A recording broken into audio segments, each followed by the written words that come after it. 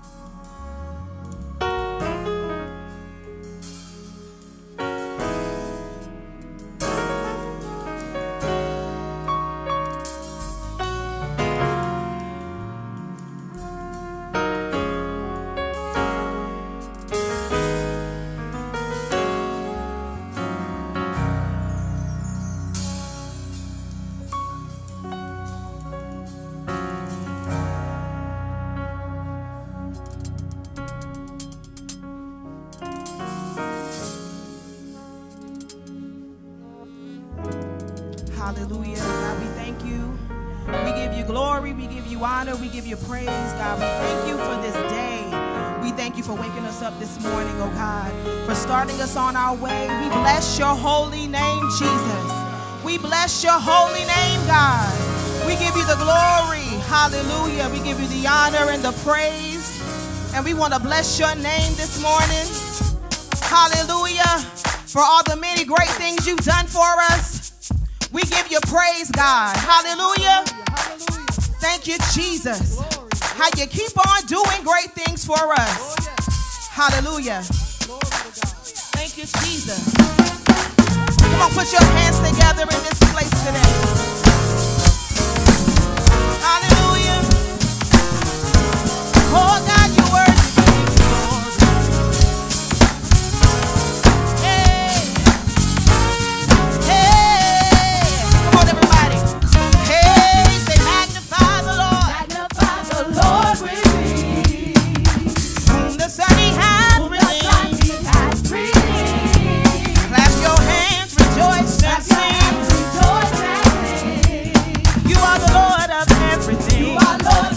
Come on and lift your voice and say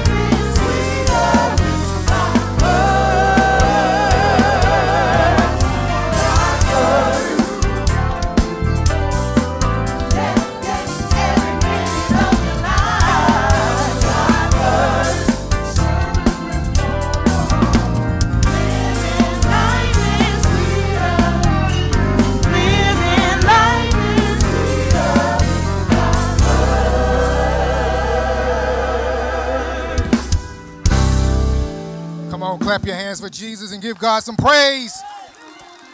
Welcome to the Upper Room Church of God in Christ and the God First broadcast. Let us honor the God of the Bible, to the God and Father of our Lord and Savior Jesus Christ, to the King of Kings and the Lord of Lords. Let's give him some praise on this morning. Hallelujah.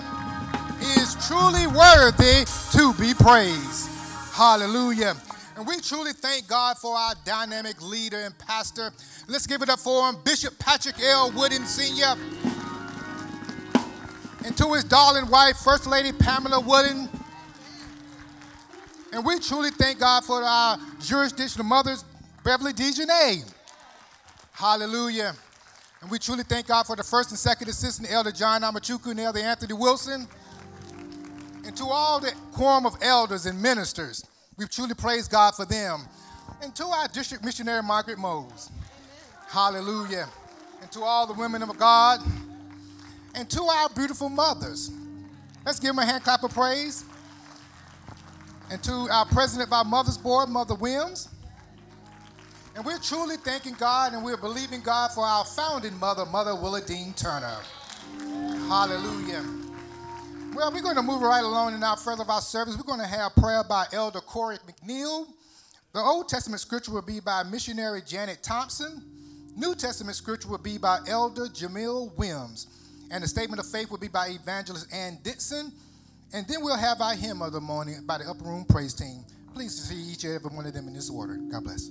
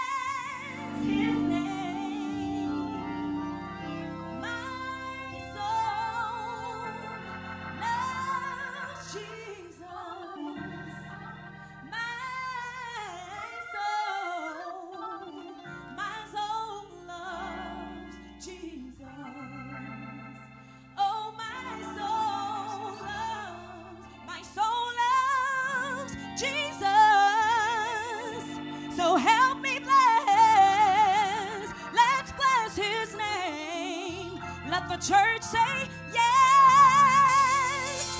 we sing yes, yes,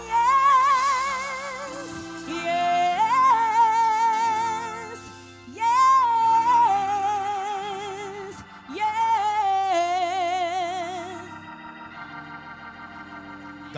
God, we thank you. Thou art worthy, O Lord, to receive glory and honor and power. For thou hast created all things, and for thy pleasure they are, and they were created.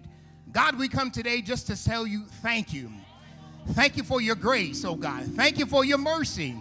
God, thank you for your peace. Thank you for your long suffering to us, word, oh God.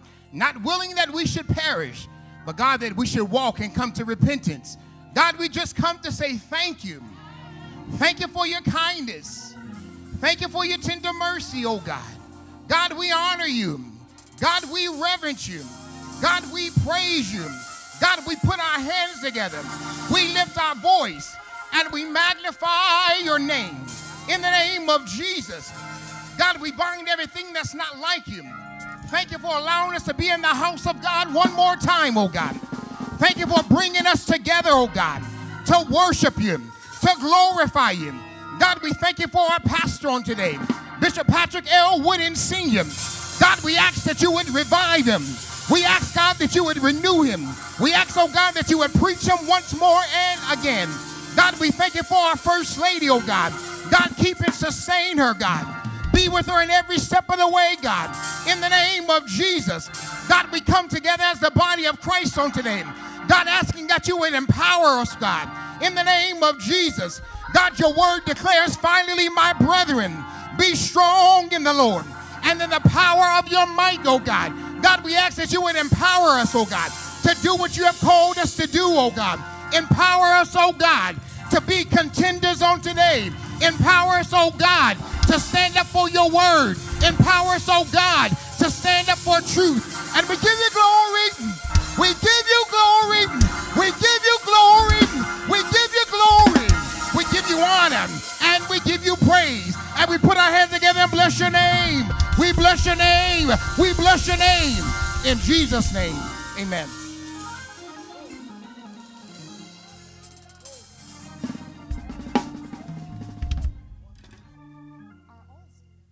Our Old Testament scripture reading will be coming from Psalms 91, verses 1 through 4.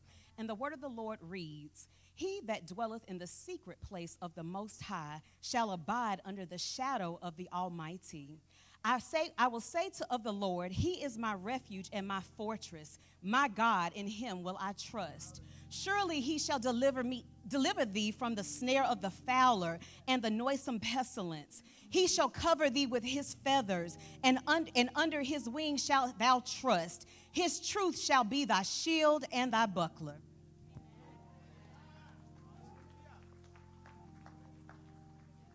Our New Testament scripture will be coming from Colossians, the 1st chapter, 15 through the 17th verse. "Who is the image of the invisible God, the firstborn of every creature?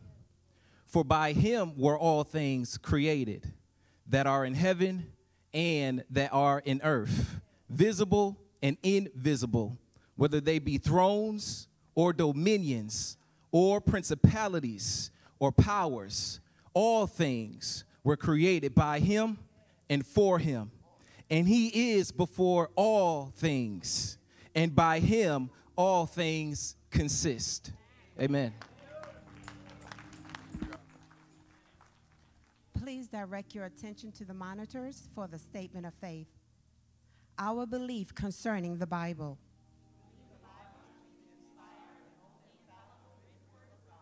Our belief concerning God.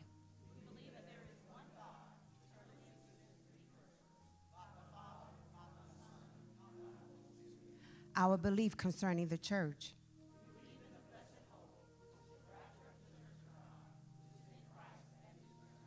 Our belief concerning sin.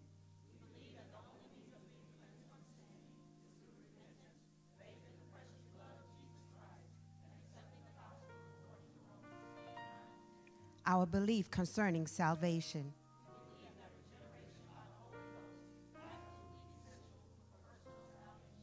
Our belief concerning Christ.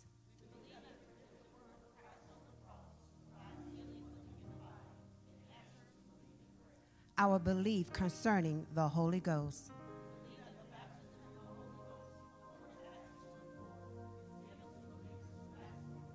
Our belief concerning sanctification.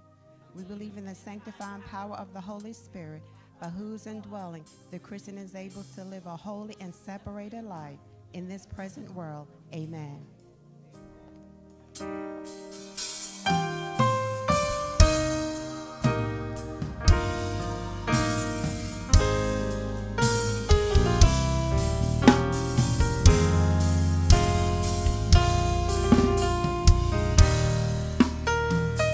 Everybody. Holy, holy, holy, Lord God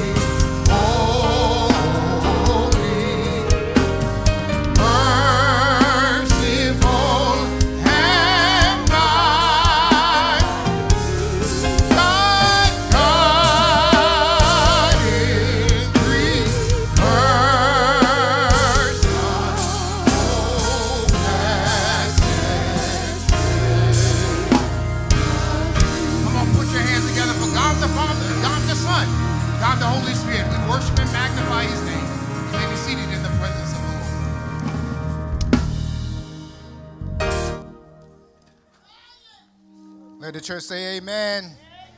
Hallelujah. Now we'll have our welcome address by Sister Joanna McCoy. Then we have greetings from our First Lady Pamela Wooden.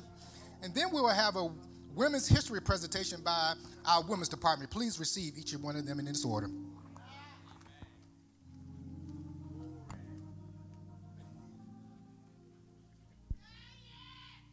Good morning to all of the saints gathered in the house of the Lord, to the people of God here this morning, gathered on YouTube Live and Facebook Live. We greet you this morning in the name of our Lord. We stand at this time to welcome all of our visitors and guests. If you are worshiping with us for the first time or just visiting the upper room today, whether you plan to visit or stopped by with family or just happen to be in the area, we would like for all visitors to stand now. Good morning to you. God bless you. Good morning. So glad to have you. Good morning. Good to see you today. Please remain standing. On behalf of our pastor, Bishop Patrick L. Wooden Sr., First Lady Pamela Wooden, and the entire Upper Room Church family, welcome to the service of the Lord. We are very glad that you chose the Upper Room to worship this morning. Our junior ushers are approaching you now to pass out visitors' cards. We would like for you to complete those and then to return them during the offering. And attached to the visitor's card is a name tag that we would like for you to fill out and to wear just so that our members may greet you properly today. We are so glad that you are here, and we acknowledge the presence of the visitors that we had during our 8 a.m. service as well.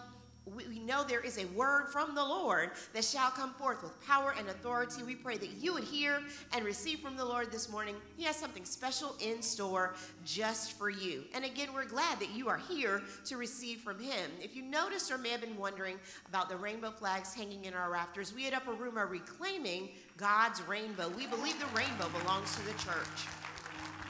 The one that you see hanging to your right is the one that God promised us in the opening book of the Bible, that he would not flood the earth again with water. And the one directly behind me is the one he promised us in the closing book of the Bible that we see around about the throne when we get to heaven. We're the saints of God. We believe in the things of God, and the rainbow does belong to the church. If you have any needs during our service today, we have junior hospitality working today. They're standing near the back doors with black dresses and yellow flowers, and they'd be eager to assist you with any needs. We are so glad that you're here. Upper Room Church family, please stand with me now as we greet our visitors warmly. Visitors, we welcome you.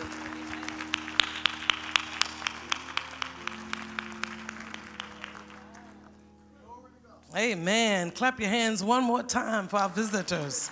We thank God for all of you who have chosen the upper room as your place of worship on this morning. We do give praise, glory, and honor to the God of the Bible. We thank God. We don't take it for granted that the Lord is just going to show up, that he's going to be here, but we welcome him, and we want to know that God is essential to every part of our service and our being. We do give honor and respect to our great leader. What a mighty man of God we have in Bishop Wooden, to all these fine men of God that serve with him. We thank God for them, to these beautiful women of God. God bless you all in your respective places. I want to take this time on this last Sunday in March, which has been designated Women's History Month. I thought it would be appropriate, not that we don't know, because we do know, but the Bible does tell us to stir up their minds by the way of remembrance. So I thought it would be appropriate just to define what a woman is. Praise the Lord. Amen. A woman is a human being, born a female. Praise the Lord. Distinctly different from a man or a male. Originally, the woman was made by the man, or made from the man, made for the man, but she was made different. She is of the same kind as a man, but she is different in that she is not an animal. She's not a bird. She's not a fish.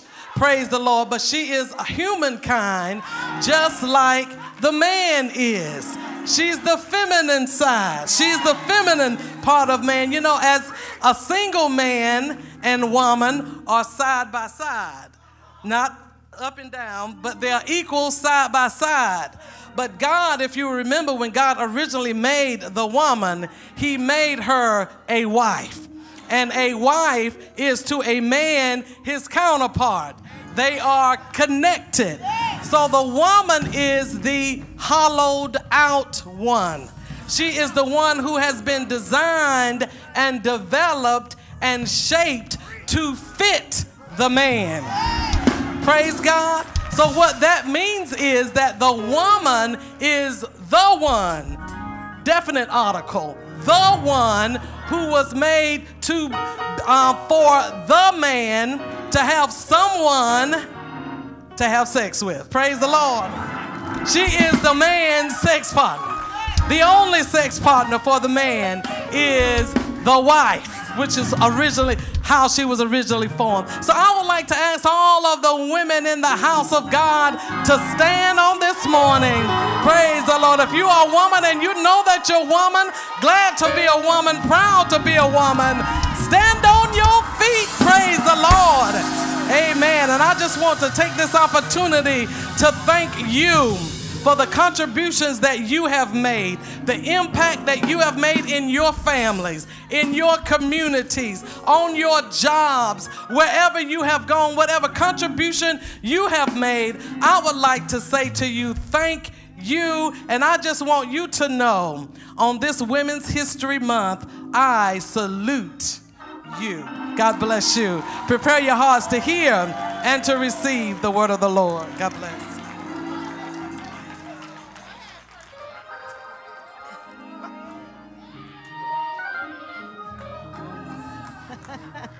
Good morning, praise the Lord. And as we close out Women's History Month, our media team under the leadership of Sister Brittany Evans and Mr. Gary Leach have been celebrating women's history all month long, producing pieces and spots, highlighting the achievements and acknowledging the works of women throughout our congregation. But today, we are closing out Women's History Month, giving a salute to our very own First Lady Pamela Wooden. Media team, roll the tape.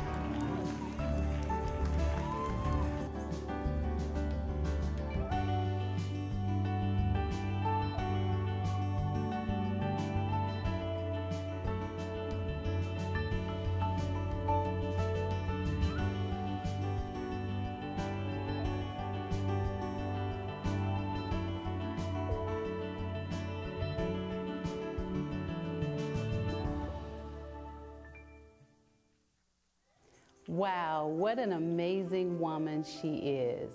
If I were asked, what does the 2022 Proverbs 31 woman look like? It would be First Lady Pamela Wooden.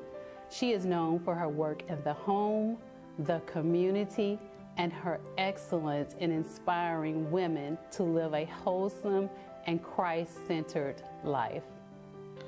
What an intelligent woman she is. She's powerful, anointed, and bold. She proclaimed God's story, understanding that it must be told to women, because this is her mission in life, to see us experience a God-first life. What a caring woman she is. Hearing the plight of her church members, family, friends, and our nation, she gathers the women of God together on Thursdays, pleading God's glory to intervene in tragedy, sickness, and the unborn. What a strong woman she is. Her strength is impeccable as she models maneuvering life's great tests. Cancer, grief, nor persecution has stopped her. She stands tall, relying and trusting on the Lord as she gives Him her very best. What a courageous woman she is, fighting for our Christian rights as women, championing our cause, leading out and pushing back against the many ungodly laws. I mean, she works tirelessly and encouraging women to go deeper in their love for Christ and building a sisterhood that can remain against tough times and against all odds. Wow, what a first-class woman of grace, vision, and beauty she is. Her name shall be praised and written down in history for her leadership, her strength, her influence, and her commitment to the cause. She will forever be honored. And First Lady Wooden, your legacy will live on. Hi, my name is Pamela Amantuku, and I am the First Lady's granddaughter. For a few moments, I want to talk about how she's a woman of God who loves her family. My grandma is an amazing woman. When I ask my friends at school what comes to mind when they think of their grandma, they said she's a person who gives them what they want, when they want, and how they want it. But when they asked me, I said she's a godly woman who might not always give me what I want, but each and every time I'm with her, I learn something valuable. In Proverbs 31, verses 10 through 13, it says, "Who can find a virtuous woman? For her price is far above jewels. The heart of her husband trusts in her so that he does not lack anything good. She will do him good, but not evil all the days of her life. She seeketh wool and flax and works willingly with her hands." The 2 points that stand out to me the most are jewel and willing hands. If you've been following the ministry for quite some time, you know that we call her the jewel of our ministry. She is also a willing person. She isn't the type of person to say, well, what's in it for me? You owe me one, or will I get paid? She's a woman of God. I love you, Grandma. God bless. Hello, my dear. I'm joining the women today during this Women's History Month to acknowledge the greatest woman that I know of, and baby, that is you. You know, the Bible says right here in Proverbs 31 and 30, favor is deceitful and beauty is vain. That is, charm is deceitful and beauty is vain, but you'll feel with both charm and beauty. But it says, but a woman who fears the Lord, she shall be praised. And honey, you are certainly a woman who fears God. You are a tremendous wife, a tremendous mother, a tremendous grandmother, and all the accomplishments, the things that you have done here at the ministry, the things that you have accomplished in your personal life, the things that you are doing with our women's department. Oh my, you are such a blessing and a tremendous woman of God. I want to thank all of the wonderful women of Upper Room for acknowledging you during this Women's History Month. Baby, I love you. Congratulations. And may God continue to use and bless and keep you. God bless. Come on, Upper Room. Can we give it up a great big hand clap for our very own First Lady? First Lady Wooden, will you please stand? I'm here with some of the members of the executive team, and we just want to say that we thank you, not just for being an ordinary woman, but for being a godly woman. Your excellence in ministry and your godly leadership has not only benefited the women of God here, but the men and children and families all over this world. And we would like to present you with this plaque today from our church, and it states, First Lady Pamela Wooden, our shining example of strength, dignity, confidence, and wisdom. Favor is deceitful and beauty is vain, but a woman that feareth the Lord shall be praised. Proverbs 31 and 30, Bishop Patrick L. Wooden Sr. and the Upper Room Church of God in Christ. Upper Room, we have the greatest First Lady, don't we? We celebrate you.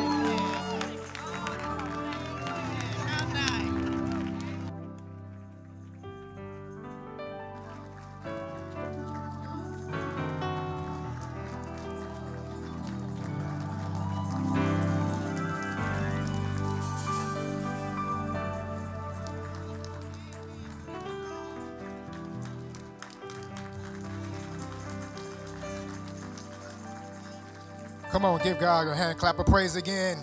Hallelujah. And now we'll have our announcements by Evangelist Patricia Lester and a music collection by the Upper Room Praise Team. And after they have come, we'll have the presentation of our leader and pastor by Elder Anthony Wilson. Please receive each and one of them in this order. This week at Upper Room, the New Horizon District meeting, hosted by Superintendent William H. Cooper II, will conclude this evening at 6 p.m. here at the Upper Room Church of God in Christ. Prepare your hearts now to hear the word of the Lord from our district superintendent. The service will be streamed on the Upper Room Church of God in Christ YouTube channel and Facebook page. Numerous misplaced items are now stowed in our lost and found area located in Classroom 1. Please be sure to secure all personal belongings before Wednesday, March 30th. Be sure to save the date, as the Focus Young Adult Ministry will host a youth and young adult shut-in to be held Friday, April 8th at 8 p.m. Get ready for a night of seeking the Lord. Oh, magnify the Lord with me, and let us exalt his name together. If you are in or visiting the Raleigh area and looking for an opportunity to gather with the saints for a God-first experience, the Upper Room is pleased to offer 2 services every Sunday morning. Join us at 8 a.m. and 11 a.m. for Sunday worship service in the sanctuary. You can also join the Upper Room Church of God in Christ every Sunday at 11 a.m. and Thursdays at 7:30 p.m. for the live stream of our services on Facebook Live and YouTube Live. Bishop Patrick L. Woodard Sr. will bring a fresh word from the Lord relevant to our times and equip you to contend for the faith. Thank you to our viewers throughout the United States and abroad for your weekly support of our broadcast. Please be reminded there are several ways to give to the Upper Room Church of God in Christ. For online giving, please visit easytithe.com/URC. Also, please use only one email address for each Easy Tithe account so we can properly track your giving.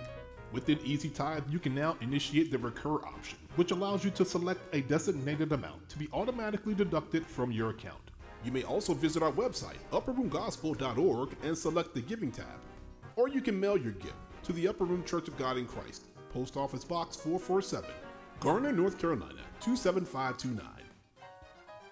As always, thank you very much for supporting the Upper Room Church of God in Christ. Take time to download the Upper Room Church of God in Christ mobile app. It's filled with features, including access to sermons, Easy Tithe giving, events and registrations, a church calendar, prayer requests, and more. Visit your device's app store, search Upper Room app, and look for the church logo. Once downloaded, select the profile icon and enter your credentials. If you already have an Easy Tithe account, please use the email address or login information associated with that account. This feature allows you to see your Easy Tithe giving history, join groups, and much more. Stay connected to your church through the Upper Room Church app. The NC Third Kojic Academy is preparing for the 2022 summer semester enrollment.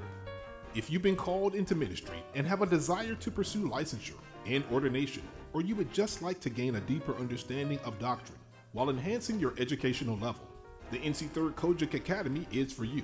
Our training will engage called ministers and missionaries, as well as laypersons, to zealously defend the God of the Bible and spread the gospel of Jesus Christ. Registration is now open through April 15th, and classes begin Saturday, April 23rd. All classes will be via Zoom, and tuition is $225 per semester. New students are required to submit a $50 non-refundable fee with their application. To enroll or for additional information, visit ncthird.org or send an email to infotech.ncthirdca@gmail.com to request an application.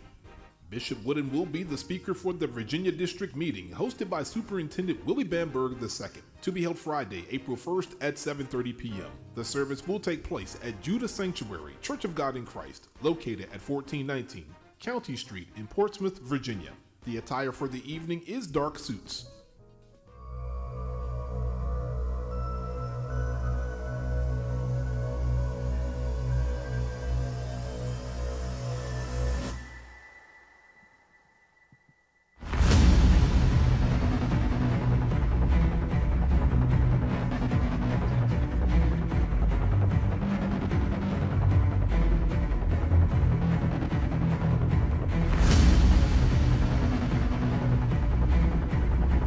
In Jesus' name, amen. Hallelujah.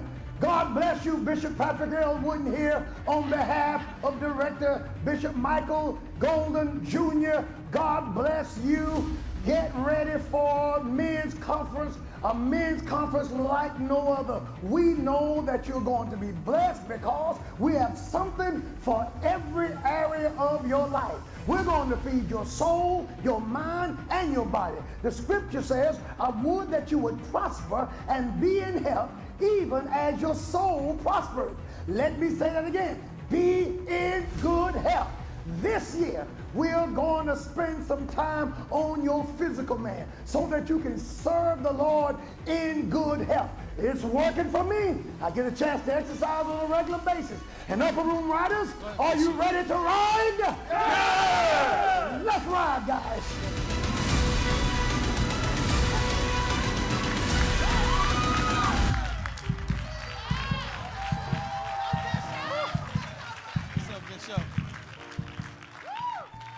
Hallelujah. Come on, let's bless the Lord. Hallelujah. Thank you, Jesus. Acts 1:8 says, after that the Holy Ghost come, ye shall have power. Hallelujah. Hallelujah. Anybody need a refilling of the Holy Ghost? Anybody want another dose of the Holy Ghost? Come on, put those hands together and bless the Lord. Thank you, Jesus. Holy Ghost, touch me, fill me once more. Holy Ghost, cleanse me. Holy Ghost, touch me, fill me once more. Holy Ghost, wash me, cleanse me. Like the day of Pentecost, like the sound of a mighty rushing wind. Let your power, Lord, drench me over again. I will survive if you stay in my life. Feel me once more. Let's do it again. Say, Holy Ghost, touch me, feel me once more. Say, Holy Ghost, wash me, cleanse me. Can I do the verse again? Day of Pentecost,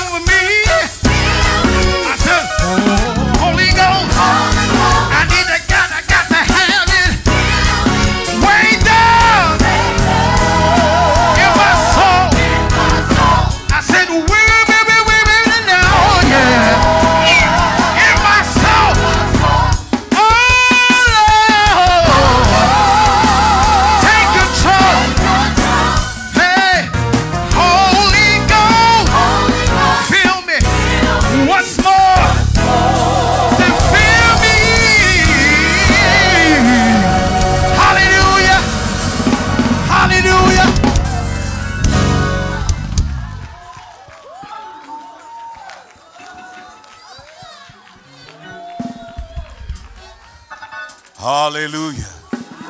We honor the God of the Bible on this morning. His son Jesus Christ is worthy to be praised. Hallelujah. Fill me, Lord. Saturate me in your Holy Spirit. We're resting on our feet all over the sanctuary. You all may remember the spiritual grenade that went off in here last Sunday. The presence of the Lord filled his holy temple. It was because the man of God, our leader and pastor, preaches the gospel of Jesus Christ. He is found very easily.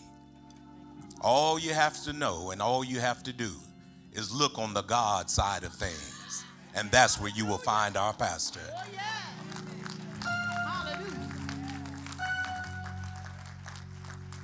On today, it will be no different. He is armed with God's truth that will strengthen us, encourage us, and help us on this Christian journey. Saints and friends, we are grateful to God to have a leader like we have. Facebook Live, YouTube Live. Yes, there's others that preach and proclaim the gospel.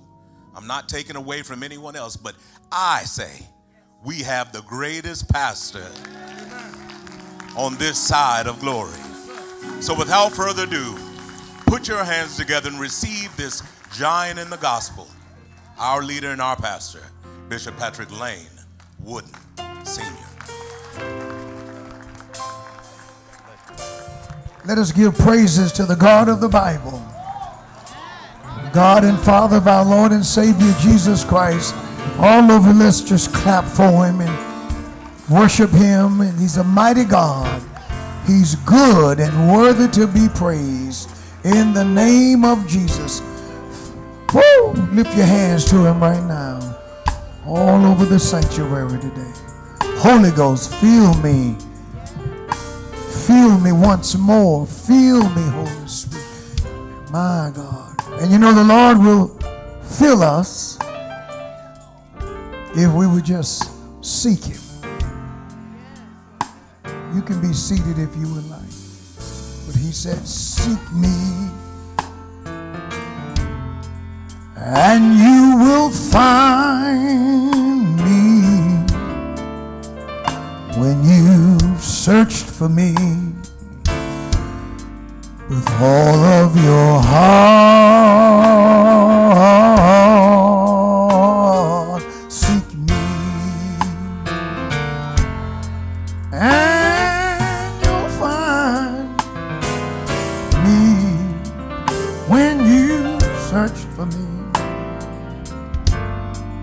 with all of your heart. That's when you'll find me, when you search for me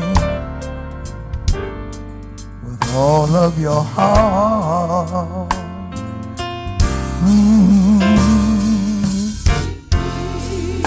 Oh Lord, and you will find me when you search for me. Search for me with all of your heart. Seek me, and you'll find me.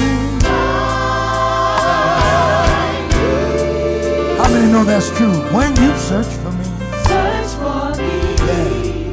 All of your heart. That's when you'll find me. When you search for me. Search for me with all of your heart. Every now and again, I just like to hum this. All of us, come along with us.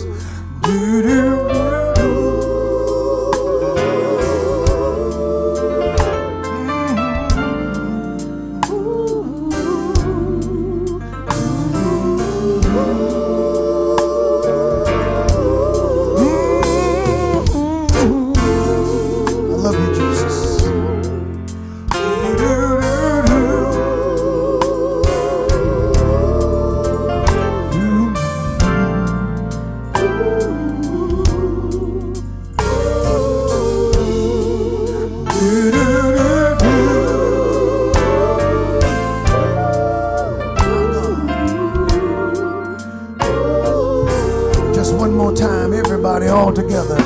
He said, seek me, and you'll find me.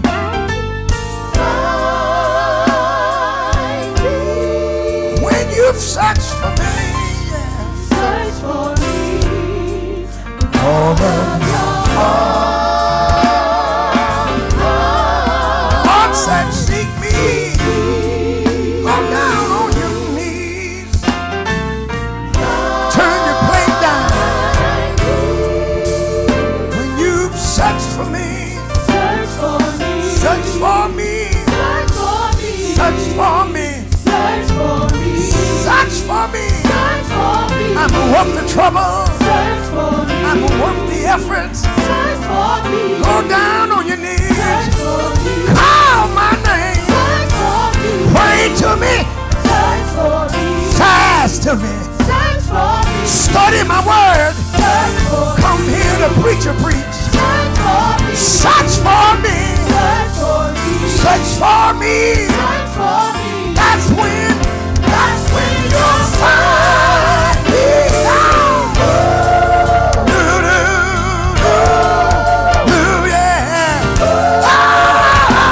You'll find me. God Almighty. That's when you'll find me.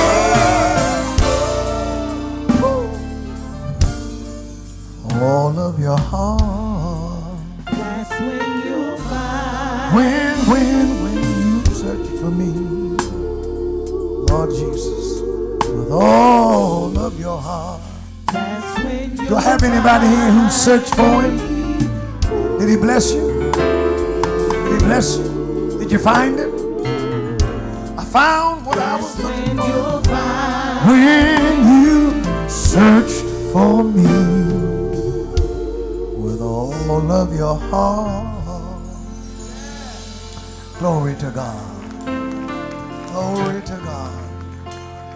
If you just love him, just worship him. Just worship him. Just worship him. He's a mighty God, isn't he? He's a mighty God. He's a mighty God. Amen. He's a mighty God.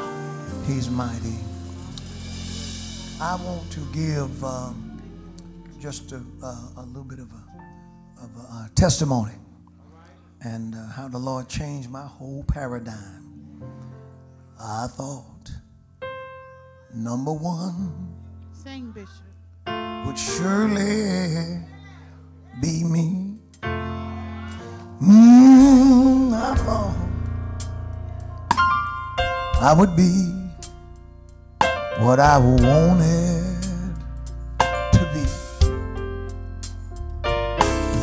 I thought I could build on life's shifting sand, but I can't even walk without you holding my hand. One more thing that I thought I couldn't make it all alone. And I thought I could do this on my own. I'm gonna tell y'all something. I viewed myself as a mighty big man, but I found out I can't even walk without you holding my hand. How many realize this today? I can't even walk without him holding. Good God Almighty. The mountain is too high and the valley is too wide. Down on my knees, I've learned, and I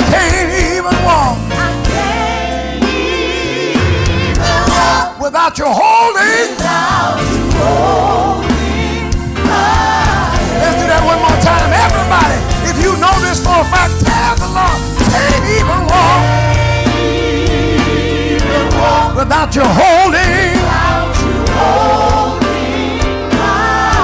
Life's mountains are much too high. And the valleys are too wide. Down on my knees. That's where I learned to stand. But I can't even walk. Without you holding my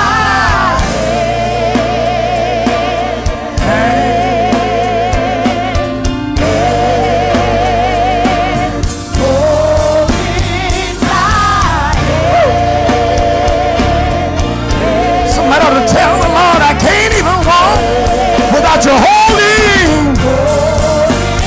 my hand. Lord, I can't do nothing without you.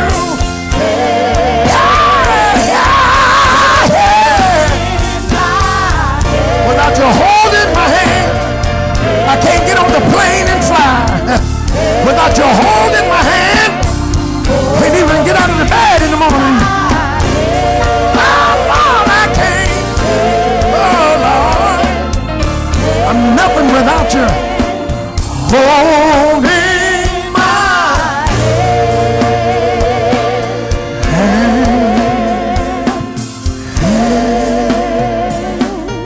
Holding my hand.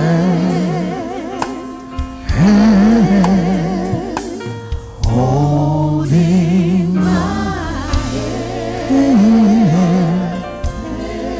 I need you to hold both hands. Holding my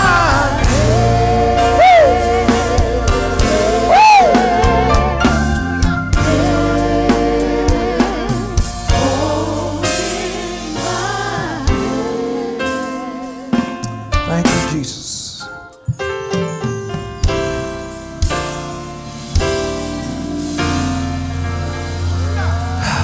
Give the Lord praises today. What a mighty God we serve. How many know that we can't walk? We can't do anything without the Lord. Got to have Him. Can't breathe without you. I can't sleep without you. I can't get out of my bed without the Lord. I can't. I thought I was in charge. But I learned better that we just can't do it. Not without the Lord.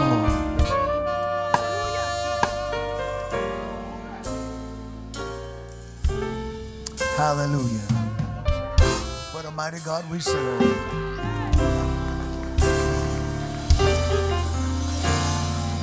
Praise God. To God be the glory. We give honor to the King of Kings and to the Lord of Lords. Great God of the Bible. To my first and second today, tremendous men of God. And how about this praise team today? Amen. Thank you all. Thank you, Brother Durham. Thank you to the praise team and our music ministry. They are anointed and they're all saved, all sanctified, filled with the Holy Ghost, and mean heaven all the way. I honor all of our elders and ministers today. Thank you, Elder McNeil, our master ceremony. Job well done. Job well done. To our administrator, Evangelist Patricia Lester, and to our jurisdictional supervisor, the one and only Supervisor Beverly Dejanay. Amen. A gift from the Lord to us. District Missionary Margaret Mose. Amen. To the one and only Mother Willardine Turner. We certainly do. Praise the Lord for that woman of God. God's doing great things. To all of our mothers today, Mother Williams, we thank God for you and all of the mothers. I look and there's my mother. Mama, I'm so glad to see you today. I thank God for my mother. Amen. Started talking about her, and then I hear Brother Willie Neal Johnson, the late Willie Neal Johnson, talking about his mama. Can't nobody do like my mama. Amen. So I praise the Lord for her and to all of the ladies today. This Women's History Month. Amen. And we salute all of the women. Brethren, let's stand and give a great big round of applause to all the factory-made women. Amen.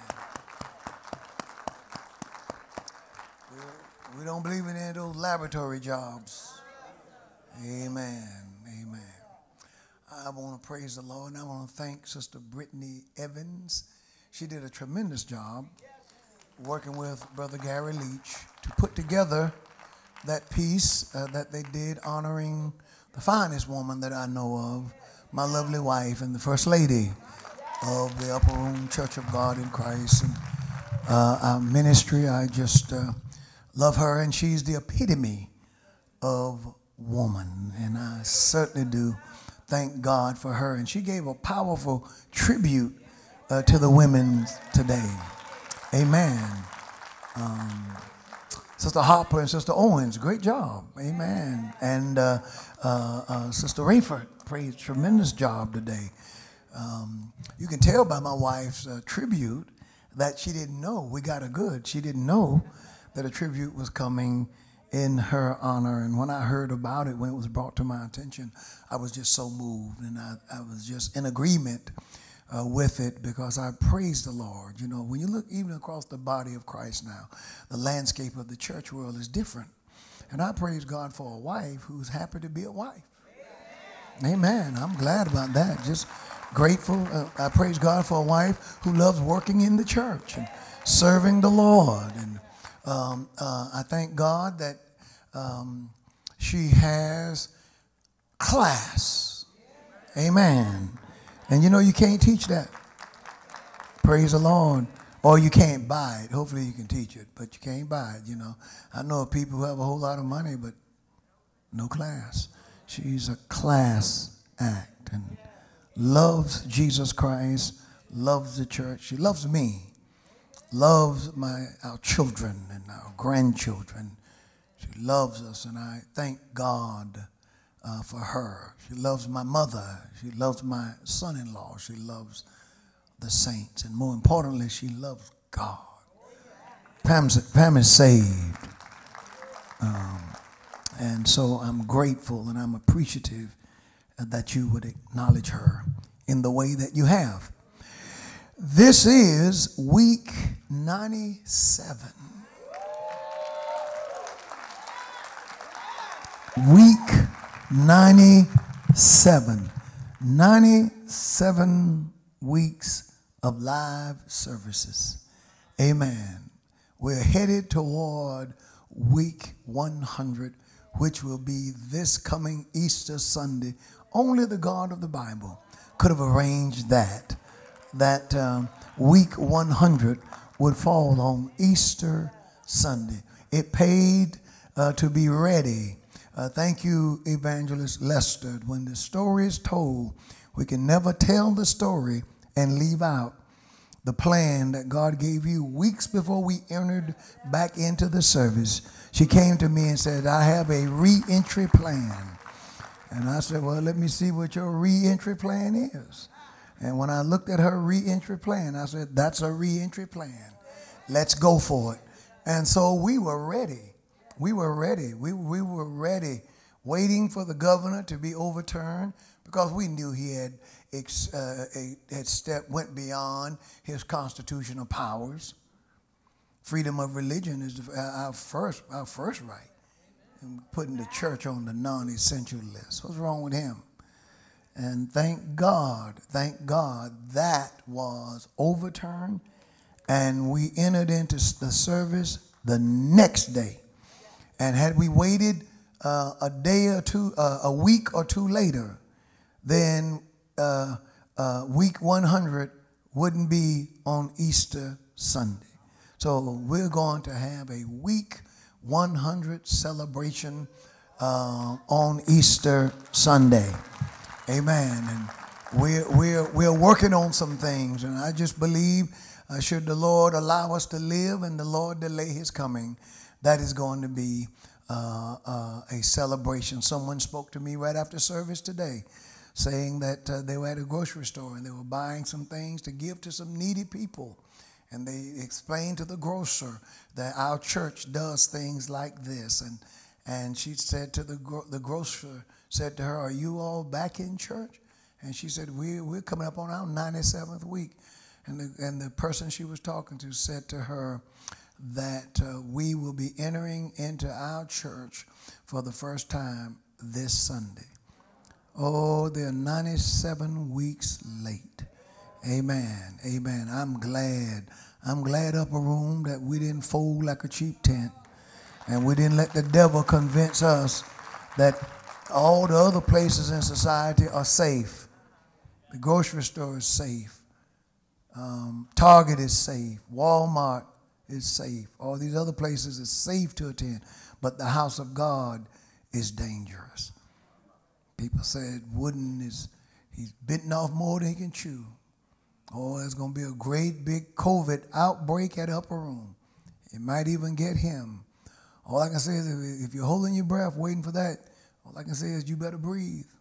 Because here we are 97 weeks later by the grace of God. And I make my boast in the Lord. God did it. And the Lord made us a promise. He said, I'm going to give you an Asa blessing. Eyes of the Lord run to and fro in the whole earth, seeking whom to someone to show himself strong on their behalf. And God is certainly, Upper Room, showed himself strong on our behalf. And I think a praise goes in there. Amen. I make my boast in the Lord. What a mighty God we serve. So I am thankful. I'm excited about what the Lord is doing. We've experienced some things that can never be taken away from us. Praise the Lord. Swimming upstream with very little encouragement, we hung in there. Amen. While others were telling us to close and that we're being irresponsible, we weren't being irresponsible. We were obeying the scripture. The Bible says, not forsaking the assembling of yourselves together, as the manner of some is, but so much the more. Gather together so much the more as you see the day approaching.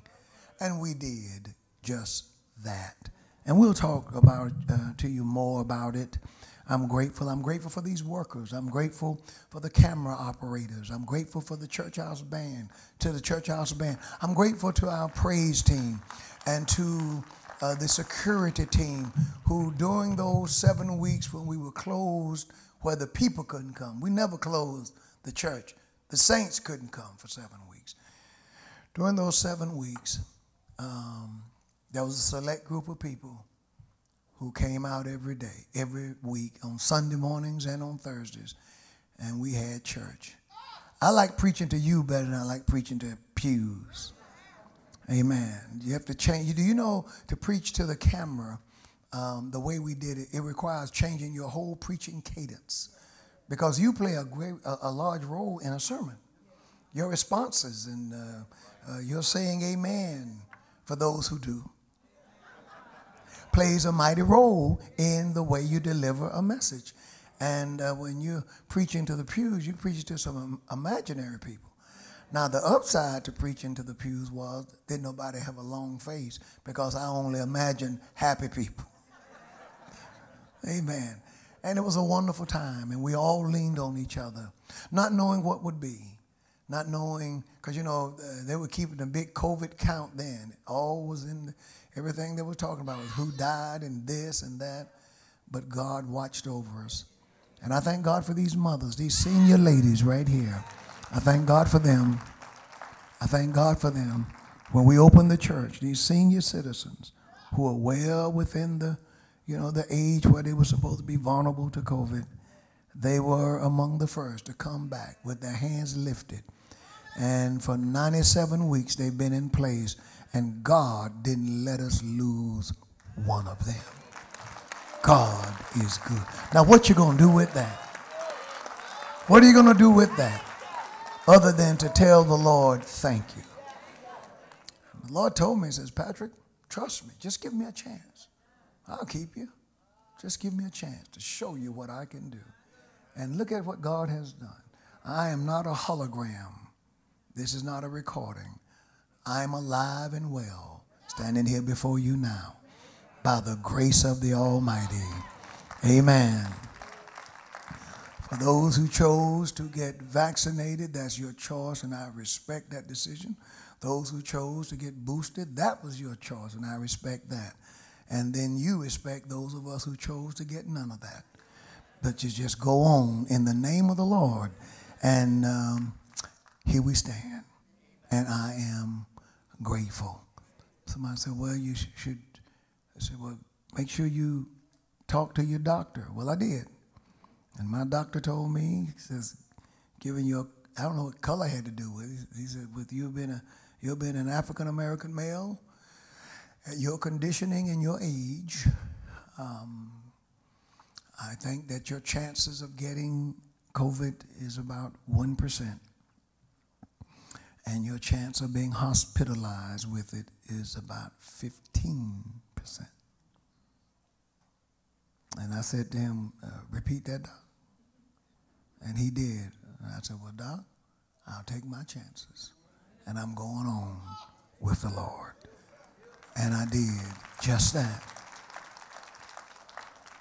And from the day that we entered into the church, 97 weeks ago, up until now, yours truly have stood here and preached twice, because we had to go to 2 services, for 96 of the 97 weeks, because 1 week was pastoral anniversary, and we had a guest. And the Lord has kept us and kept us strong and kept us going.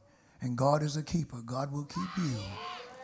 And many got COVID, and the Lord healed you.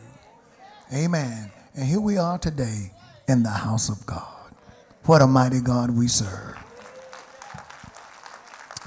What a mighty God. I want to go to the word this morning.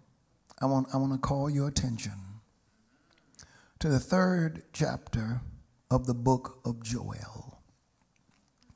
Joel chapter number 3. I want to thank all of the visitors that we have who are here with us today. I want to praise God to our friends who are streaming. I want to praise God to our brothers and sisters in Christ who are with us today. Some was with us yesterday. We had a wonderful, wonderful evangelism gathering. And I want to thank the Lord for the saints. And I want to just say this, and this is a testimony to the power of just hospitality. It's one thing to be deep. It's one thing to be spiritual. It's one thing to be able to speak in tongues, and I guess to call down fire from heaven and all that. But nothing is as powerful as just being nice. Amen. Just being nice and smiling at people, and when you speak to people, look at them and just be nice. We got a testimony yesterday from one of the darling saints. We got a chance to host the saints yesterday. Saints from the Church of God in Christ from everywhere. We were so honored that they would come and do their workshop here. The president of evangelism asked me how much would I charge for them to use our building. And I told them, charge what? For what? I'm on the team. I'm a part of the church. No, we're not going to charge a dime. Come on in. We're glad to see the saints. And but I want to thank God. There was a lady who had suffered the loss of her husband. And the story was told to me that she just couldn't eat, and just going through. And the kindness, the gentleness, the professionalism of the saints yesterday just touched her heart. And she went back to eating. And she needed to eat. You can't live if you don't eat. They didn't have a prayer meeting. Didn't nobody lay hands on her. Didn't nobody apply oil. Just people being personable and being nice. I pray that you sat beside someone nice today. If you didn't, please get up and move and get around someone who has the Holy Spirit and has some sense. Amen. Part of the effect of hip-hop culture, I thank God that I was grown before it took root. I'm glad that it didn't come in my formative years. Among the things is it taught people not to smile. Everybody looks mad and all that stuff. Get ready to buy the album. I don't buy misery.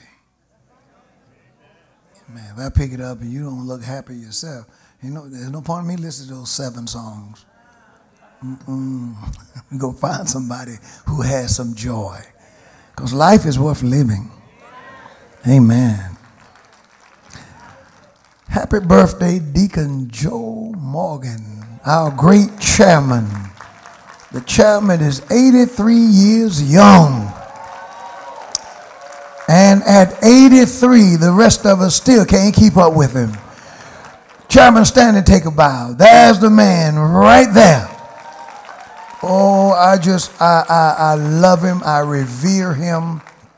I respect him. He's a godly man.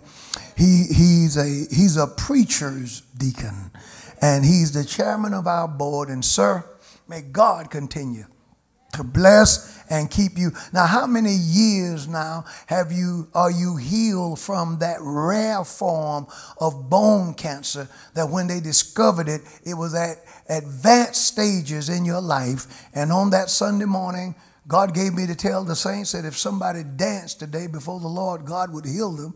You ran down here and cut a step or 10 and then went back to your seat and told your wife, God healed me.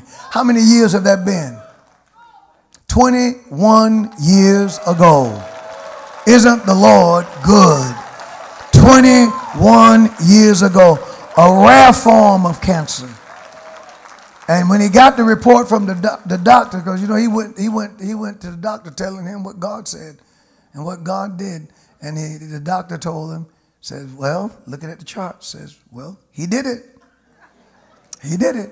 And 21 years later, we're proud of you, sir. We love you. God bless you, man. Yes, sir. A good man. A good man. Joel chapter number 3, verse 9 through 11, verse 17, and verse 20. It reads as follows: proclaim ye this among the Gentiles. Prepare war.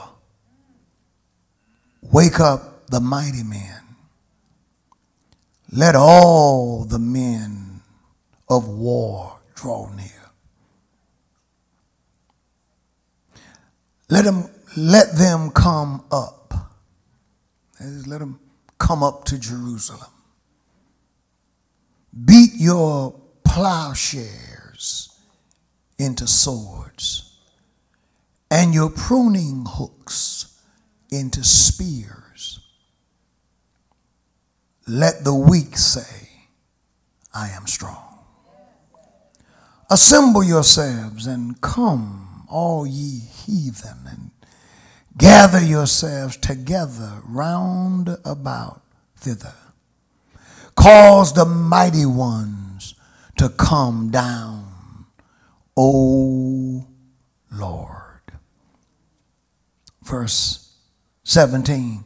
So shall you know that I am the Lord your God, dwelling in Zion, my holy mountain. Then shall Jerusalem be holy, and there shall be no strangers pass through, and there shall no stranger pass through her anymore. And verse 20. But Judah shall dwell forever, and Jerusalem from generation to generation. For your consideration, verse 10 says, beat your plowshares into swords and your pruning hooks into spears. Let the weak say, I am strong. Let the weak say, I am strong. To our friends who are streaming, let the weak say, I am strong. I want to preach today from this subject, and it will require you to give me a chance. When I gave the title in the 8 a.m., all I heard, I didn't even hear crickets. I mean, they said nothing. And I applaud them, my brother, for their honesty, because when I gave my subject, it didn't sound right. It didn't sound like it fit the scripture. So one thing about you guys, you know, who the person is don't seem to matter. Track record doesn't matter, no matter how long I've been pastoring. If it doesn't sound right, you're not going to even give me a benefit of the doubt, amen. You just go now he's got to explain this one. What is he going to do now? So I want to preach from this subject. Why can't we talk like them? Why can't we talk like them? Beat your plowshares into swords and your pruning hooks into spears. Let the weak say, I am strong. Why can't we talk like them? Father, bless us now as we minister the word of the Lord. May we preach it with power and authority and with clarity. In Jesus' name, amen. I really need you to listen to me today. Why can't we talk like them? Now, what will help in understanding this particular message that God impressed upon my heart to share with you is I will just open up at the beginning so that there won't be much suspense, at least in this part of the message. I will reveal to you who the them are. And then when you see who the them are, who they are, then you'll understand why I'm talking the way that I'm talking. And it will help you with what you see going on in the news, in the media, because the world is talking loud. Sister Williams, the world is screaming. Let the weak say that I am strong, according to verse 9. And I'll show you even deeper, but just to show it to you. The them that I'm asking, why can't we talk like, are the enemies of Israel. Verse 9 says, proclaim this among not the Jews, but among the Gentiles. Prepare war. Wake up the mighty men. Wake up your best fighting soldiers. Let all the men of war, everybody who bears the uniform, let them come up. That is, let them come up and fight against Jerusalem. Let them beat their plowshares into spears and their pruning hooks, plowshares into swords and their pruning hook into spears. And then let them encourage each other. Make sure they participate in locker room talk. Make sure they give each other pep talks. Make sure they convince each other that they can win this battle. Let them say, even the weak among them, let them say that I am strong. The world is talking loud. The world is pushing wickedness in a way that is unparalleled. There used to be a family hour where certain things they would not show on television. That hour is gone. Any time of the day, you may see two persons of the same sex kissing each other on television. They could care less that your little 2-year-old, your 3-year-old, your little boy, your little girl is watching. They could care less. It makes no difference to them whatsoever. They're promoting wickedness. Patricia, this is unfair of me because we already have our slides set. And they may not be able to do it. But the slide that I had Thursday night of the lieutenant governor, I wonder if they still have that back there. I want to, if you can find that one while I'm talking, I want to show the saints something. I want to show you how the world is talking loud. As you know, the lieutenant governor that we have, he's a history-making lieutenant governor. He's the first African-American, first black man to be the lieutenant governor in the history of this great state. Mark Robinson is his name. He is a godly man. He's a Christian man. He's a loud man. He's a strong man. And he's pro-life. And in his sharing his own testimony, I want to show you how the world is talking, if they have that handy for me. And it's always better that once I give you slides, keep them, because you never know when we may call them back up. So I just gave them this one Thursday night, so hopefully they have it. In his sharing his testimony, he gave an interesting testimony. He shared a part of his life that he didn't have to share. 31 to 33 years ago. That's quite a bit of time. It's quite a bit of time. I don't know where he was spiritually 33 years ago. But that many years ago, he paid for an abortion for the woman who is his wife. He said when he gave his testimony that it was wrong then and it's wrong now. He didn't try to make it right. He didn't try to say what we did, we should have done. In fact, he says, after having done that, it showed us the horrors of it. And we were wrong. But he wanted to share his testimony for the benefit of helping someone else. They just told me they don't have it, so I'll thank you. Elder Amanchukwu is sending it to you. Thank you, sir. So you have it, and I want you to put it up.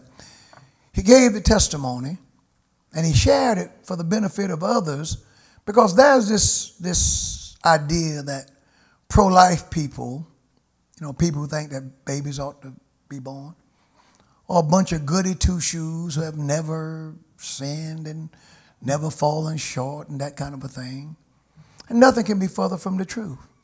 Many who are pro-life became that way as a result of experiencing that horror. And I don't buy for 1 minute the idea that just because you've committed a sin that you can't speak against it. See, because if that's the case, can't nobody preach. Because all of us have sinned and come short of the glory of God. If that's the case, nobody qualifies as a church mother. Nobody qualifies as a bishop. Nobody qualifies as anything. For we are all forgiven. The Bible says, and such were some of you. Were. But now you are washed. Now you are cleansed. Now you are justified. Are you following me? We're all saved. We've been forgiven and brought out. Nobody preached like Peter did on the day of Pentecost. And Peter said to the listening crowd, you have denied the Holy One.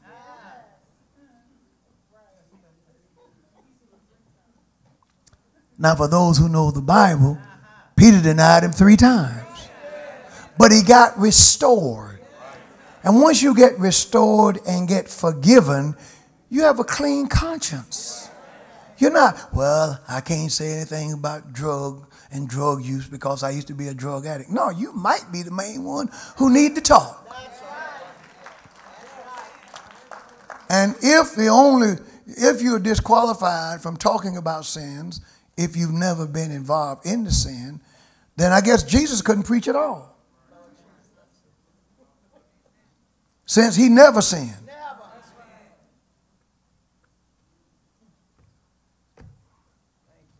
Amen. I'm headed somewhere with this.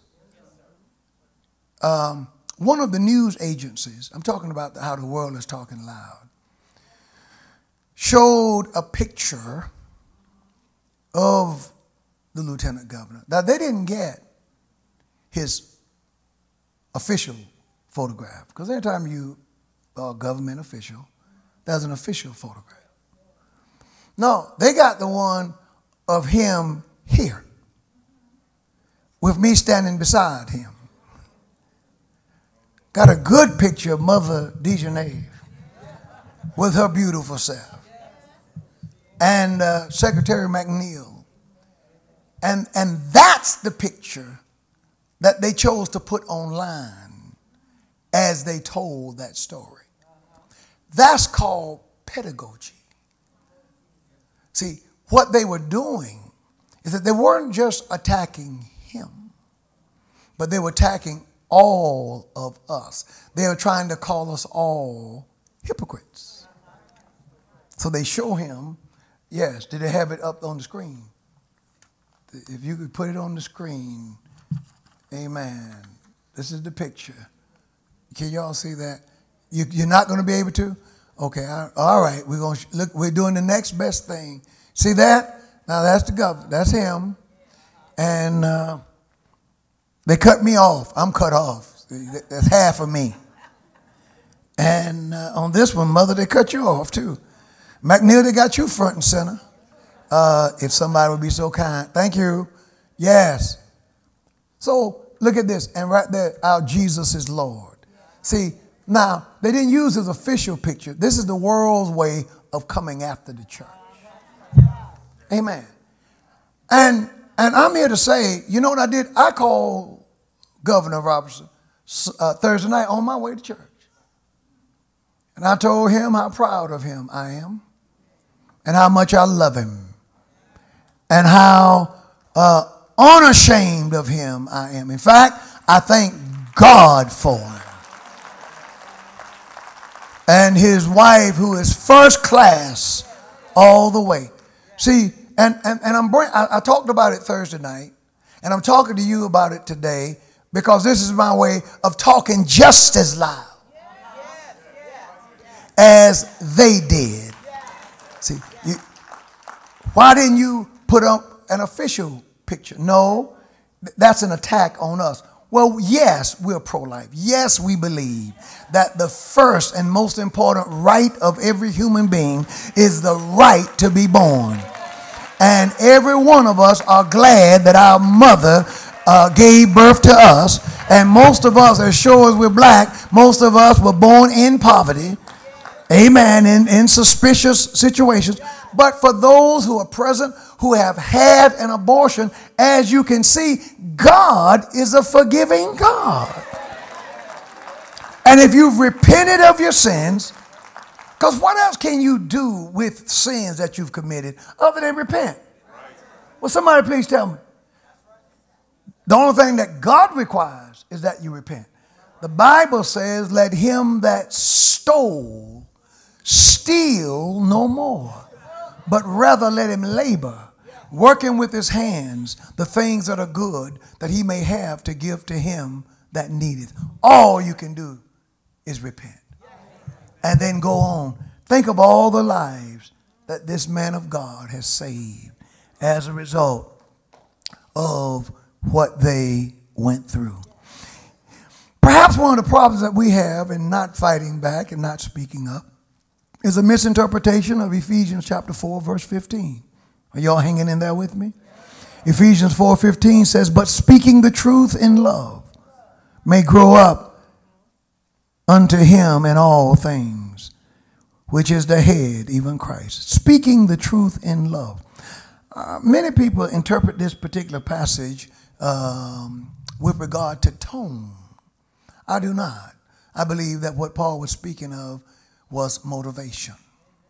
Not necessarily tone, but necessarily motivation. It doesn't excuse tone, but it really deals with the why. Speak the truth in love. What motivates the believer is love. Love for God and love for mankind. You can't reach the lost if you hate the lost. Amen. You can't win nobody to the Lord hating the person. The Bible teaches that we're to pull people out, hating the very garment that is spotted by the flesh, the filthy garment, but you reach and you try to save the individual. Now, sometimes it's necessary when you're trying to win somebody, when you're trying to help someone, when you're trying to defend God's truth, there comes a time when you have to speak with power and authority. And then there are other times when you can be a little more laid back. But it all has to come from, if you're following me, a loving heart. Speak the truth in love deals more with why we're saying it than tone. The Bible teaches in Colossians that we're to let our speech be with grace. Isn't it interesting that it says seasoned with salt? It didn't say seasoned with sugar. It didn't say seasoned with NutraSweet or aspartame. Praise the Lord. But season with salt.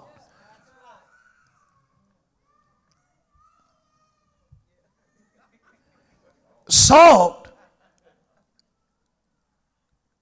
adds zest. Amen. Salt, you know, I couldn't make a living cooking, but I can cook when I want to. Amen. I fixed my dinner last night and cooked breakfast this morning. Yes, I did. I did it.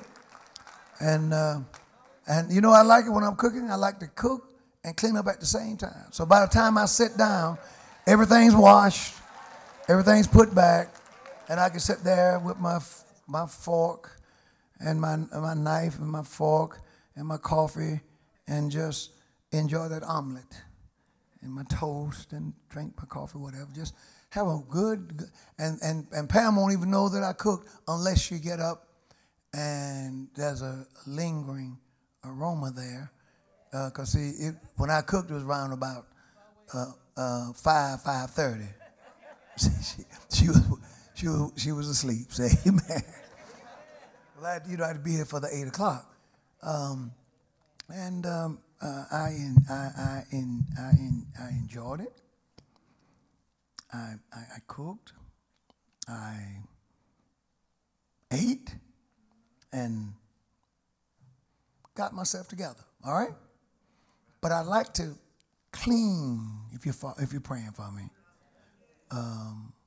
as I go, and then make preparation for the next thing.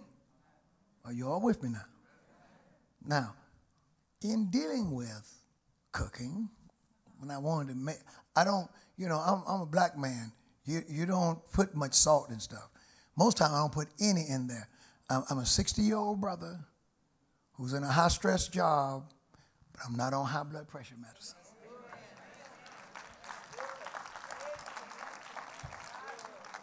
Isn't the Lord good? The Lord healed me of high blood pressure when I was in college. And I've been free of that and not on medicine. Low all these years. Leading you. God is good. God is good. But in seasoning it, when you add salt, salt don't sweeten the thing. So there comes a time where the believer has to speak to an issue and speak with power. Are you following me? We're living in a time when weakness and vulnerability and fear are portrayed when it comes to the church as virtues. Now, the world can talk as loud as they want. You have churches today defending a lie. We just saw a lie. We just saw the lie of lies told the other day.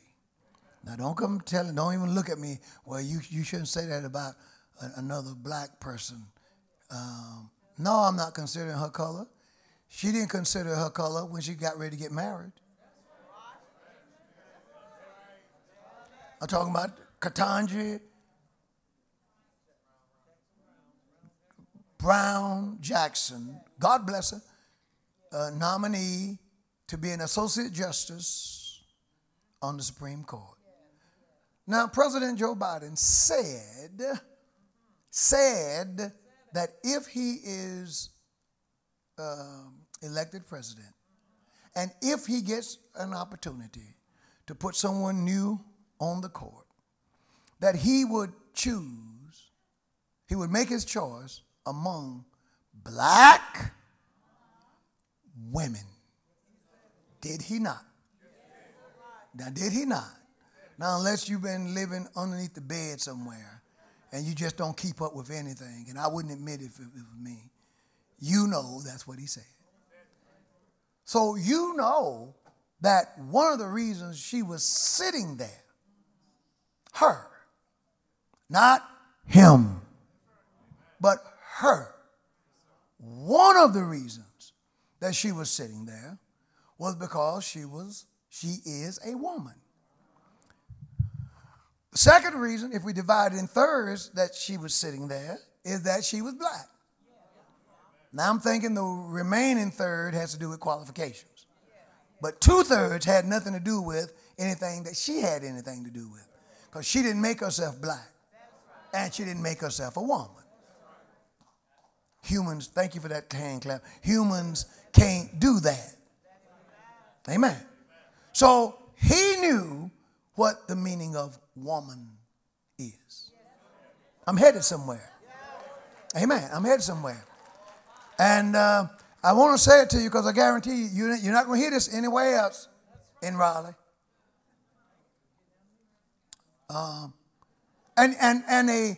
And a question was asked that was a legitimate one during this Women's History Month.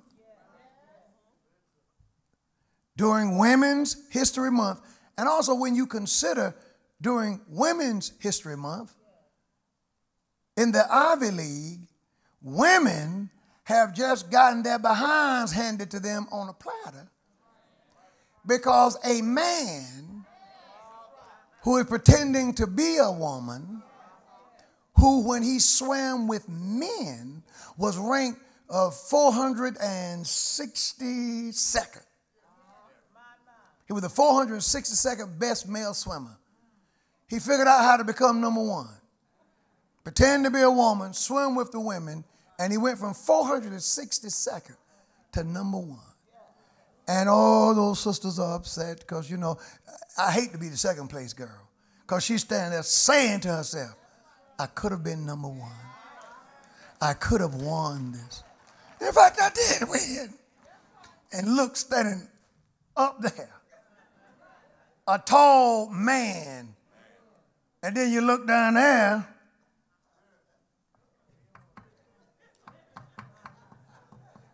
women don't have a bulge down there.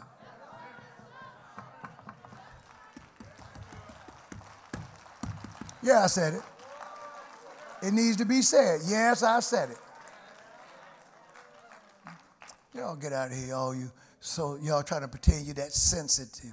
You're not that sensitive. But you may be. But that's the point of this sermon. Why can't we talk like them? The world is just running roughshod over us. That's my point. And then the saints, how you going to be a missionary? How you going to be effective if you are too afraid to tackle the issues of our time? I mean, like some of these churches are requiring that people get a COVID test to enter into them. No, I tell you what test you need to require. If you're going to require a test, how about requiring an AIDS test? How about requiring a herpes test? How about requiring a gonorrhea test? You got all them sisters running there. Test them.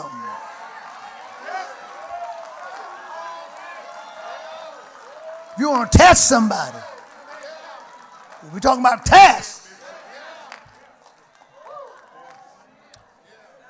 So this, during Women's History Month, women are being defeated. And let me tell you something, women. If these trannies had their way, this wouldn't be Women's History Month. They're working hard to try to make women history. But I'm going to tell you something, brothers. You may not know this. You may not know it, but I know it. There is no civilization. There is no human race.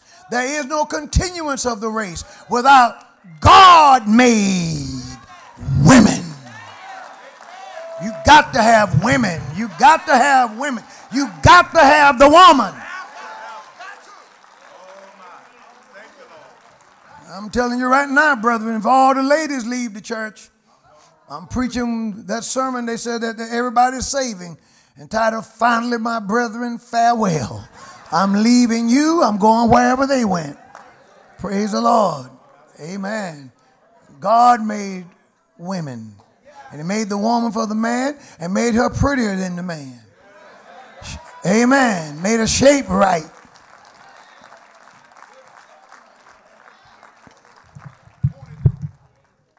Now, if there's a man who disagrees with that, I'm going to pour all the oil that I have in this bottle. I'm going to anoint you with all the oil I got. I'm going to preach it just, I'm working my way back to Joel. I'm actually in Joel now, but I'm making it relevant. There is something going on. And the world is talking loud. The lady said she could not provide the definition to woman.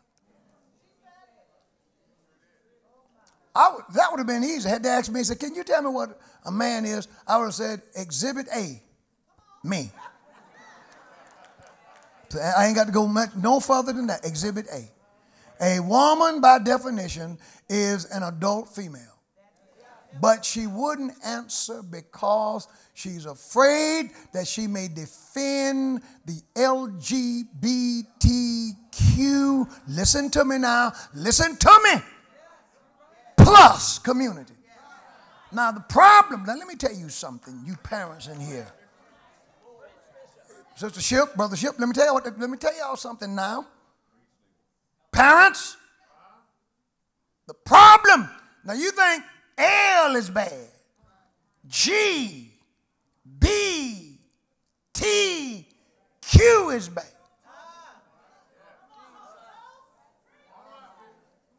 Plus is even worse because plus is the silent letter of the acronym, because if they tell you what that letter is, they ain't ready to tell you yet.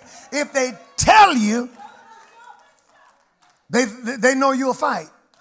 Or I like to think you would. I don't think some of you got any fight left in you. But for those who have some fight, They will fight if they find out what the plus is, because the plus represents the silent letter. And that silent letter is P for pedophile, pedophilia. That's the plus. These people, which explains her voting record, her constantly giving the pedophiles a lesser sentence than what was recommended. There are people who are trying to get the American public to see pedophilia as just another sexual option, and I'm here to say, not over my dead body. The devil is a liar.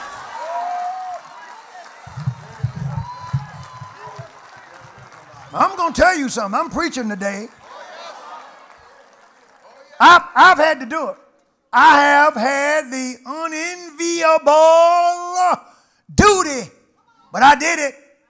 Now, I may make some of you who are streaming, maybe, well, I don't like Wooden anymore. I'm going to turn him off. Turn me off. Praise the Lord. I'm going to go join another church. Will goodbye help? Go ahead. But I've done it.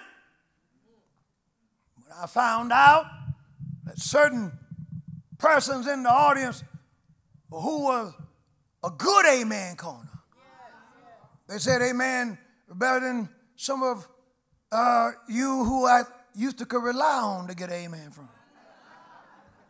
I found out, man, some people, they just dry up. I don't know what happens to you. Just moody. You're rah-rah, then next time we see you, you don't speak, you're distant, you're hard. And guys really ain't supposed to be like that. Guys, guys supposed to be, you're really supposed to meet a man one time. Because certain biological changes don't take place in us every 30 days.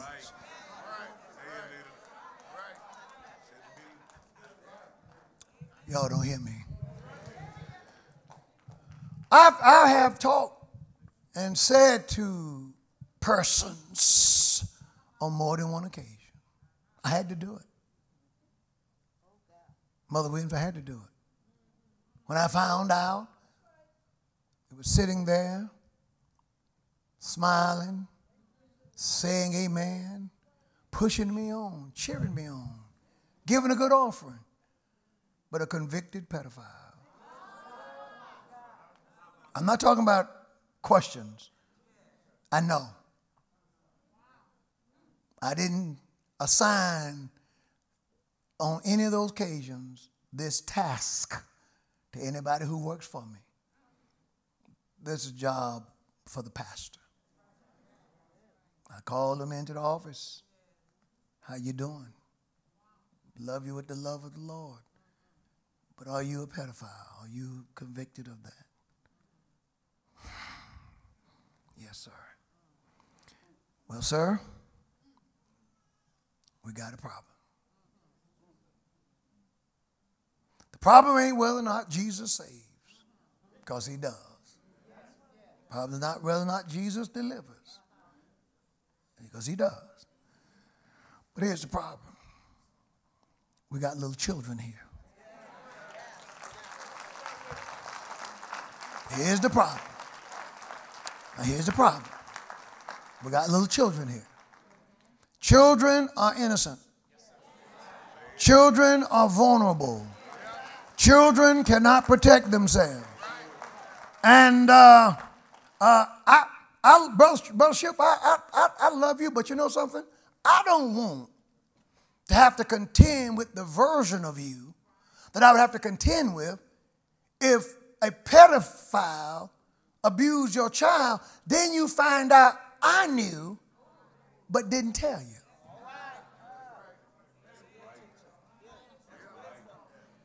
I mean, I can blow smoke with the best of them, but I don't want to fight nobody and have to. I didn't mess with the child.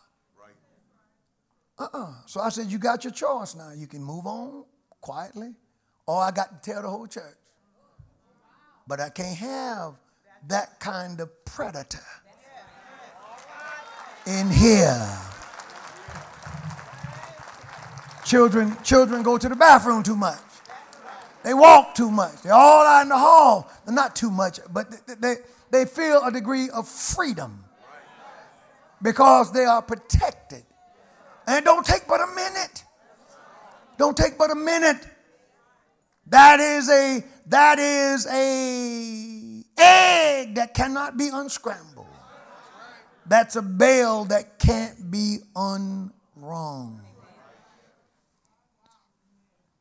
So, well, what if somebody's watching now and they were thinking about joining and they've gone through that? Well, they found out that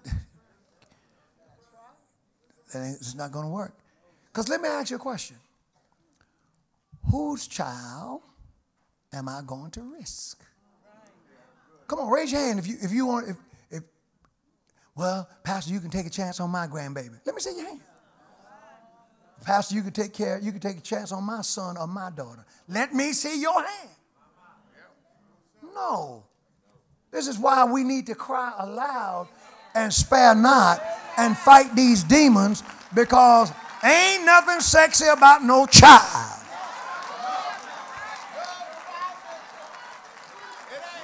Now, if you look at a baby and you get turned on, you got the devil in you. A child, and you're running around with a boner for a child. That's demonic. That's demonic. That ain't natural. When God brought Eve to Adam, Eve was grown. And Adam said, now this. When she came with them hips and all that. Hips, breasts, I mean everything. Everything was growing. I had to jiggle it. That was a woman. That wasn't no child. And then the wickedness of a pedophile. You will ruin somebody's baby to satisfy yourself. Now that person's got to deal with that for the rest of their life.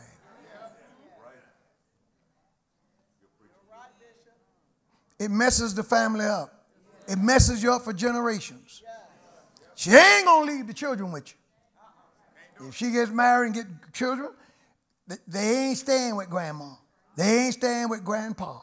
Because she knows if you're wicked enough to come after her, you certainly will mess up the grands. It's a wicked thing. And any judge who won't sentence them to the full extent of the law, that thinking is flawed. I don't care what color she is. Now I said it.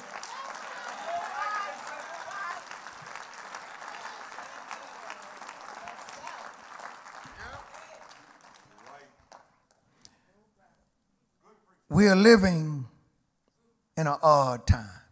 And all you hear from the church world is, don't say much. Don't talk too much. You don't want to hurt yourself. Don't say nothing. Don't say nothing. Don't preach against sin. You're too hard. You're too judgmental. You're too rough. But if you get up and preach nothing and just make people shout, we call that preaching. I don't go along with that. I don't go along with that. Well, it may hurt your ascension in the church. I don't want to hurt my ascension to heaven. That's what I want. I want to go to heaven. I want to go where Jesus is. Amen. See, we're living in a day. See, and people are messed up. I was listening to a young lady, and I'm going to preach to you. I'm going to preach. I was listening to a young lady who transed and became a trans male. Now, you know there's no such thing, but I'm telling you. And then she transitioned back. And that girl, the prettiest little girl you ever seen, she talked about how her life was messed up. She talked about how, because they won't tell you, ladies, that in order to keep enough testosterone in you, which is not natural to you now, it's not natural to you. So you're putting this unnatural male hormone in you. It takes a needle 3 inches long And then you got to take it and work it down in your thigh, down in the muscle. I ain't talking about no little flu shot, but down in there, and then shoot it. And then when she talked about how she felt with all of that surging in her, two worlds going on in her. God's world, the way he made her, and then the indoctrinations, and then the effect of this hormone being placed in.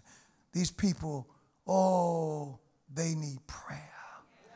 They need prayer. They need deliverance. They don't need to be celebrated. Obama celebrated the transsexuals. Oh, he did.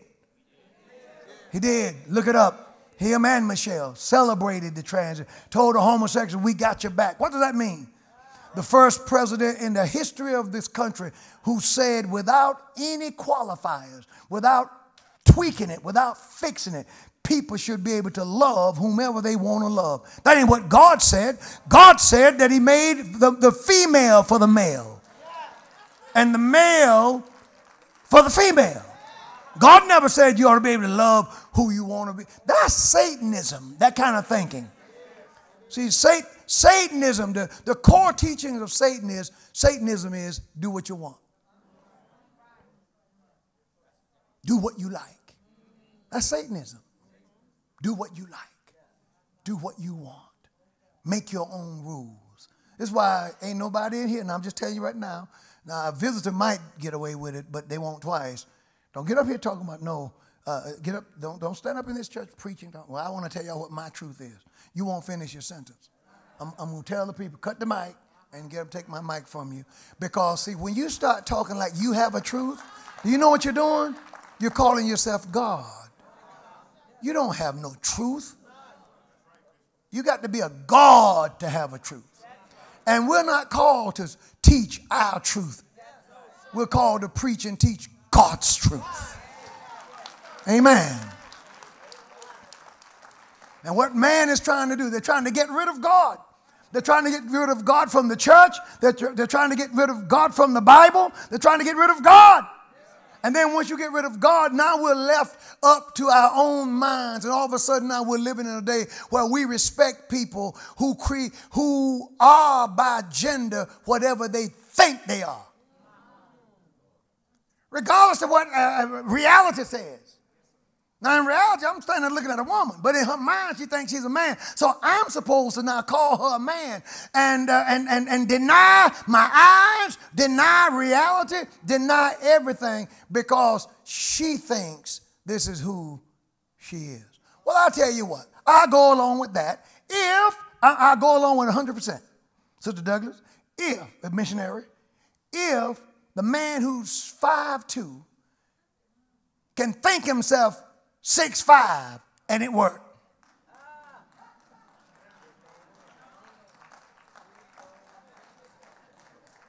Come on, where are you? You're 5'2", 5'1", and just decide, well, you just go decide, well, I'm 6'5".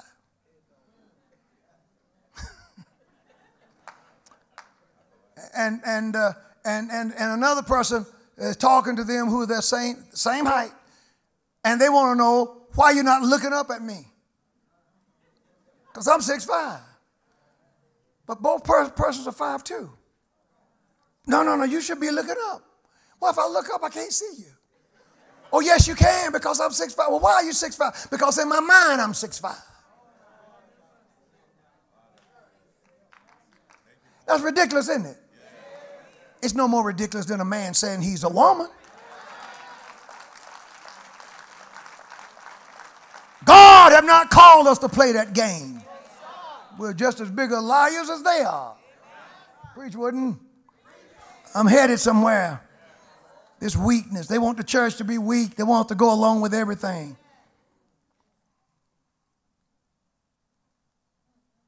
This despite that there are 75 instances in the Bible, 75 instances from 29 verses that tells us in Scripture to be not dismayed. 75 times we're told, don't look around in fear. That's what dismay means. Don't be distressed and filled with anxiety because something unexpected happened, including COVID.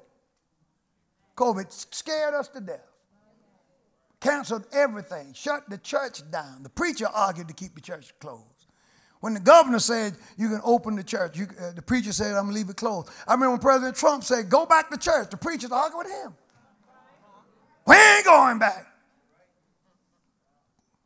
The same preachers who all your life told you that it was right to attend church. Same preachers who talked about how it's right to be faithful. And that's why many of them are struggling getting their members to return.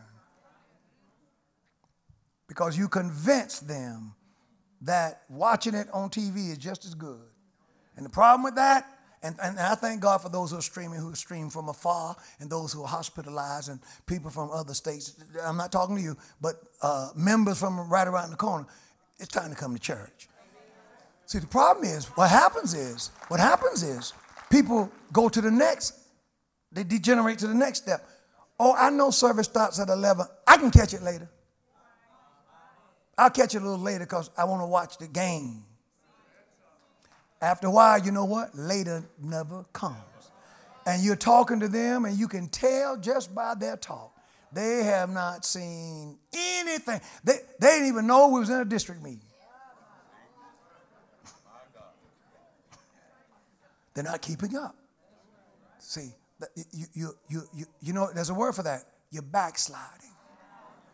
Backsliding. And Satan understands this. People who understand the human psyche understand it. Folk who work out know you can't miss too many days in a row for any reason. Because if you miss one day too many, now it's easy to miss. It's much harder to get back in that gym. Some of you know it because you missed one day too many, and it's been a year or 2 or 10 since you worked out again. It got away from you. You have to keep yourself in the groove. Praise the Lord. And the same thing with church attendance. We're told 75 times, be not dismayed. We're told 365 times in the Bible, 365 times, one time for every day, be not afraid. You think that's by coincidence? Every day, God says, be not afraid. We're told 25 times to be strong. It's repeated 25 times in the Bible, 26 times to be encouraged. 40 plus Bible verses speak of strength. Why would we let the devil weaken us when the word of God speaks of strength like this? 54 times in the Bible. There are 54 Bible verses that deal with weakness, and we're not encouraged to be weak.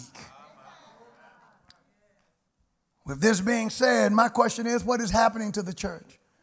What is happening, bishops? What is happening, leaders, superintendents, pastors, supervisors, district missionaries, people of power and influence? What is happening to us?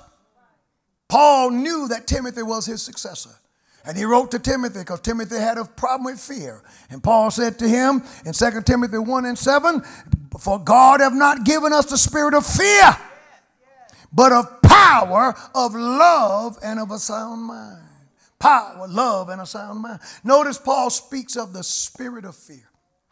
Spirit of fear. This is spirit of fear opposed to Holy Spirit. Spirit of fear opposed to the Holy Spirit. Are you praying for me? And let me tell you, this word spirit of fear, it translates fearfulness. It is the will of Satan to have you walking around fearful. Fearful of everything. You're fearful of COVID. You're scared to sneeze. If you get a cold, you're fearful. Every little thing, you're fearful. If you feel a little off for a day, you're afraid you got cancer. You're just fearful. Fear has torment. Job said, the things I feared has come upon me. It's not the will of God that we live in fear. Afraid of this and afraid of that. Afraid for this and afraid for that. When you read extra biblical literature teaches that this word was used for those who fled on the battlefield. How many of us now are running, dropping our weapons on the battlefield and choosing to say nothing, choosing to not speak up, choosing to not fight. We won't fight for the unborn. We won't fight for marriage. Many of us not even fighting to save our own marriages. We won't fight for standards, for biblical truth. It's not the will of God for us to run, amen, in fear on the battlefield. There's a spirit of cowardice. Too many of us have fled from the battlefield. Most churches, denominational churches, non-denominational churches, most churches are the independent churches, love to spend more time rethinking, redefining, dumbing down, and reimagining Christianity than they do simply preaching it. I'm here to tell you, Christianity doesn't need to be rethought, reimagined, redefined. All Christianity needs is to be preached. All Christianity needs is to be lived. There's nothing wrong with Christianity. Christianity is the only thing that's perfect. The Bible is the only thing that's perfect. The Bible teaches that the law of the Lord is perfect. We are not perfect. We are flawed. We are sinful. We all deal with sinful desires, sinful thoughts, sinful inclinations, sinful ways. Sin.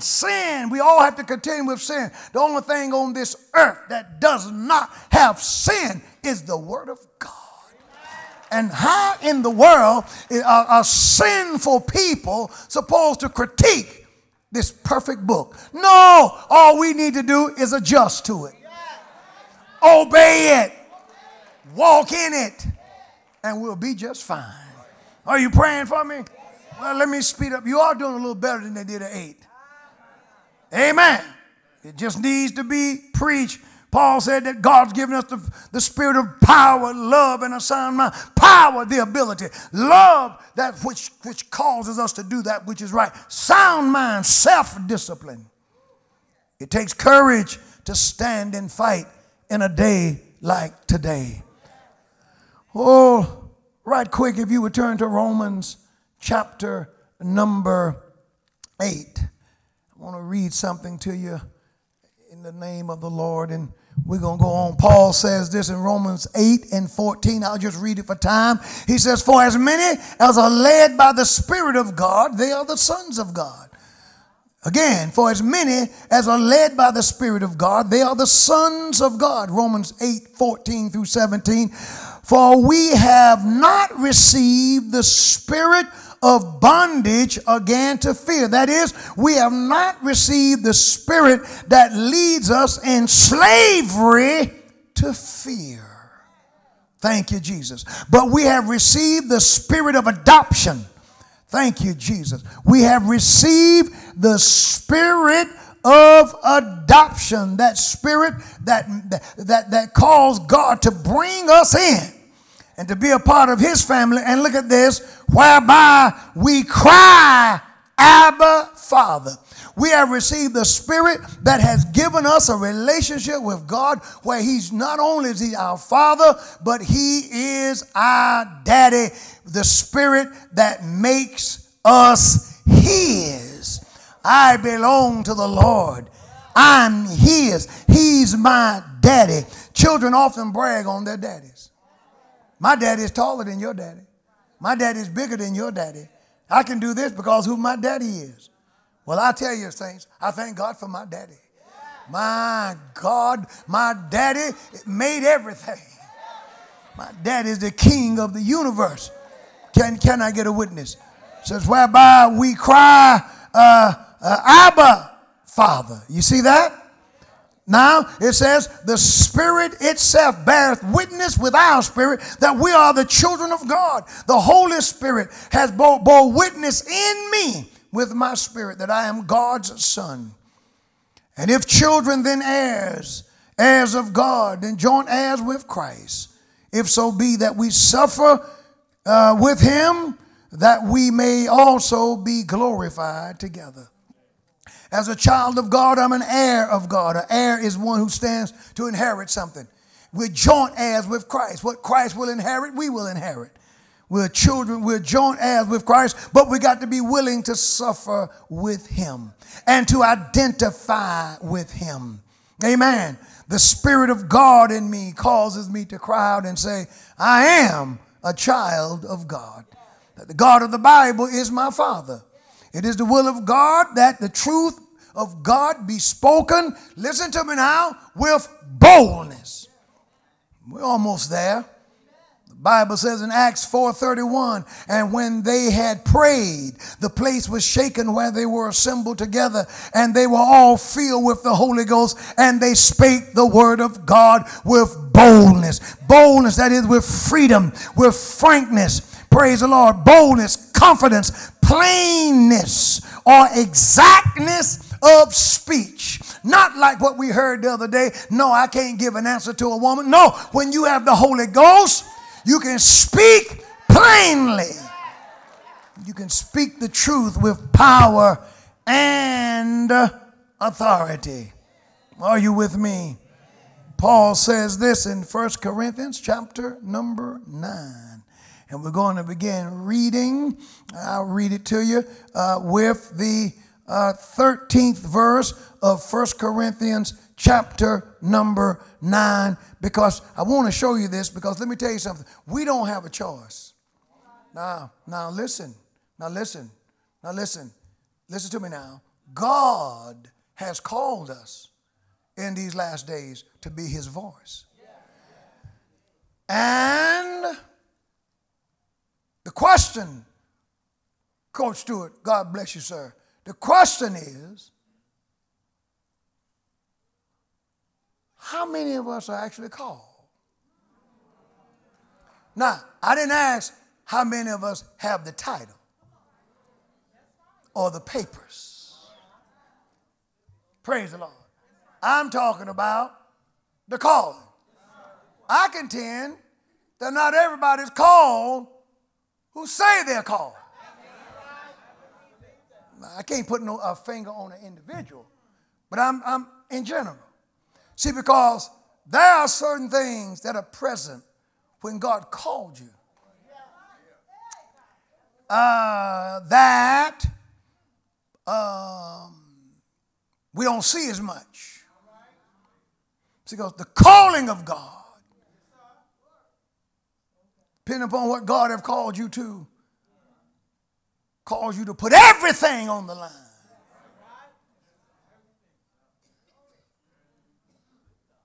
I was laying in my bed with my football scholarship, a starting athlete on the team, my mother's first child going to college, when the Lord woke me up and said to me, your football playing days are over. Calling. Go home. Get a job in the factory. Calling. And marry Pam. In about 3 to 6 months. I walked away, following God. He didn't call me to a posh job. He said, factory. I left college and I went to J.P. Stevens. And they wouldn't hire me as long as they thought I wanted to be there for a summer interim job. That was saved for the white folk. I had to tell them I'm not going back. So then they viewed me as, okay, this is another dead-end street. We're going to get my job in the card room. I got my job. No, it was in the spin room. Got my job working in the spin room. I went from being a college football player to working in the mill. Started out on second shift, Mom, you remember? She told me later on, she wondered if I wasn't crazy. And I think she felt that way because not only did I do it, but I did it with joy. See, I'd heard from it. And when I went and told my professors, they looked at me, they said, I guess there's nothing we can say to you to change your mind. My coach said it. I guess there's nothing I can say to you to change your mind. No, sir, I got to go. And I told the student body. We had a wonderful Christian student body. So I got to go. And I remember the day as I was leaving the campus, they were having service. And I looked back and I saw them and it blessed me. Tears welled up in my eyes. But I knew I was following God. And in following God, sometimes he gives you no guarantees. You can't hedge your bets when you're following God. Y'all don't hear me today. Look at this. Look at this. I'm taking too long. But I'm going to get us out on time today. And when y'all see me speeding up, get with me. Paul said in 1 Corinthians chapter 9, verse 13, he says, do you not know that they which minister about holy things live of the things of the temple? And they which wait at the altar are partakers of that altar. Translated, they who work full time, who work in the temple, have the right to be full time. And they that wait on the altar are partakers of the altar. So when people would bring their offerings to the altar to be offered up to God, the priest got a portion of it. He had an instrument where he could reach in and pull a portion, and the portion that he pulled off, that was for him. So whatever they brought before God all day, a portion of it went to those that worked on the altar. Does it make sense? Now watch the next verse. It says, even so hath the Lord ordained, moving away from the temple now to current day, present day Christianity. Even so hath the Lord ordained that they which preach the gospel should live of the gospel. You see that? Makes sense, right? So the Bible endorses being a full-time preacher. He says, but I have used none of these things, neither have I written these things, that it should be done for me. He says, I haven't taken advantage of any of these rights that I have, nor am I writing this so you will start to do like you're supposed to do for me. As a matter of fact, he told the church at Corinth, they were so stingy. He told them, said, now I have robbed other churches, taken wages of them to do you service. So he did take wages. Well, where's that at in the Bible? I knew you'd want to know. 2 Corinthians chapter 11 and verse 8. I robbed other churches, taking wages of them to do you service. So he says here, he says, though, now follow me now, I'm headed somewhere. Though I preach the gospel, I have nothing to glory of. Why? I can't brag about it. For necessity is laid upon me. He said, there is a compelling force that's placed on me. Paul says, I can't brag because I'm a preacher. This calling is so heavy that it's compelling. That's why I say to any preacher, whether you have a pulpit or not, you have an audience. It's called the street. There's no shortage of sinners. See, you can't claim a compelling force, but you ain't out there witnessing. Well, I just got to share this. Well, there's more than one way to share it. A compelling force. Missionaries, y'all not saying amen? You too. God called you, then the calling carries a compelling force. Every now and then in the grocery store, you ought to witness to somebody.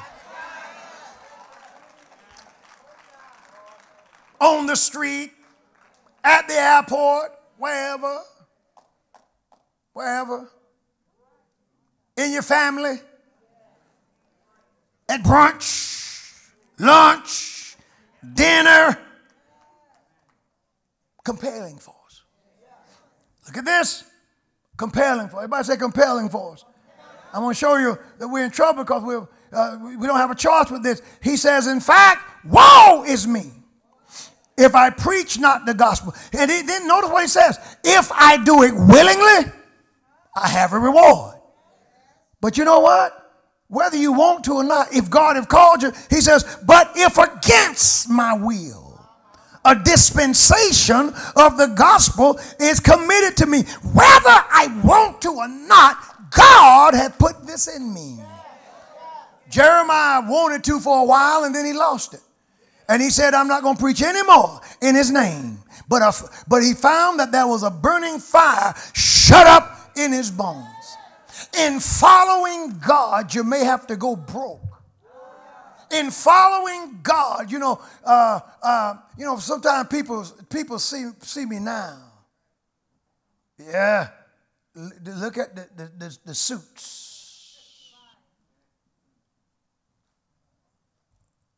What he drive. Yeah, but I didn't wake up one day. Right there, right here. That was a journey.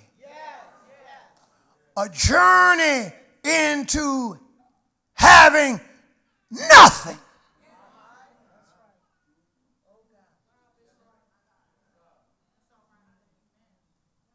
But joy. Glory to God. Glory to God. You know, one of the things that got me through was, in Raleigh, they used to have I got to preach. They used to have a belts. Y'all remember that big belt they used to have downtown on Wilmington Street? That got most of us out. Because, see, all the suits, they were all seconds. And you could go down there, you could dress up cheap, on the cheap. And they were messed up. Sometimes you wear the pants, and one side of the pants would be light, shiny, and the other side would be dull. That's because when they were making them, they got the material mixed up, and it's going different ways. Instead of flowing in the same direction, it's going in a different direction. But these were cheap. They were cheap, and most of the suits, had tears in them, and we learned stuff like reweaving. See, some of y'all ain't never heard of that because you ain't never had to reweave. But to reweave, if you got a tear in the suit and you take it to somebody who can make it almost look like, nobody noticed. And, more people noticed than they said. People just kind. And so we made it. We got through. But you know what? We didn't complain about it. That was a compelling force. There was something that said, I got to do this. If it don't pay off, if I don't get any money, if I never become a this or that, because none of those things were in the cards. None. But there's a compulsion. What has happened to the church today? Where's the compulsion, preachers, to open your church? Where's the compulsion to preach with power and authority? Where is the compulsion to declare God's truth if it kills you, if it breaks you, if it changes your lifestyle? Where is the compulsion? It broke Paul. It changed his lifestyle. Paul said everything that I had gained, every credential that I had, I lost them all for Christ. Did he not? Did he not? He said, I gave it all up for the more excellent knowledge of my Lord and Savior. That's what a compulsion will do. It would almost make you crazy. And that's why you have to be married to the right person. I told Pam, I said, look, I came home one day. I said, look, I'm trying to grow this church, but I can't. Because now they want me to work every Sunday. And God knows we needed the money. The church didn't have any money. They couldn't pay. And needed the money, but the Lord didn't even work with me. I said, God, what am I going to do? They want me to work every Sunday. And the Lord told me, he said, well, I ain't got but one thing to say to you on that. The church won't grow unless you preach on Sunday. I said, but Lord, this is how I earn my living. And the church haven't grown to where it could support me. And the Lord said, yes, and the church won't grow unless you're there on Sunday. Yeah, but Lord, they want me to work on Sunday. And I need to keep the job because I got a family, I got this and that. And the Lord said, yeah, but the church ain't going to grow unless you're there on Sunday. And that's the way to look. That's the way to see. You can't outwit God. And you may be smart enough to talk your way around a lot of things, but you can't talk your way around God. God said, yep, I heard you. You know, after a while, the Holy Spirit said, you know, how many times you going to tell me that? You think I'm stupid? I hear you. But what I want you to do is to trust me. Watch me. Watch me.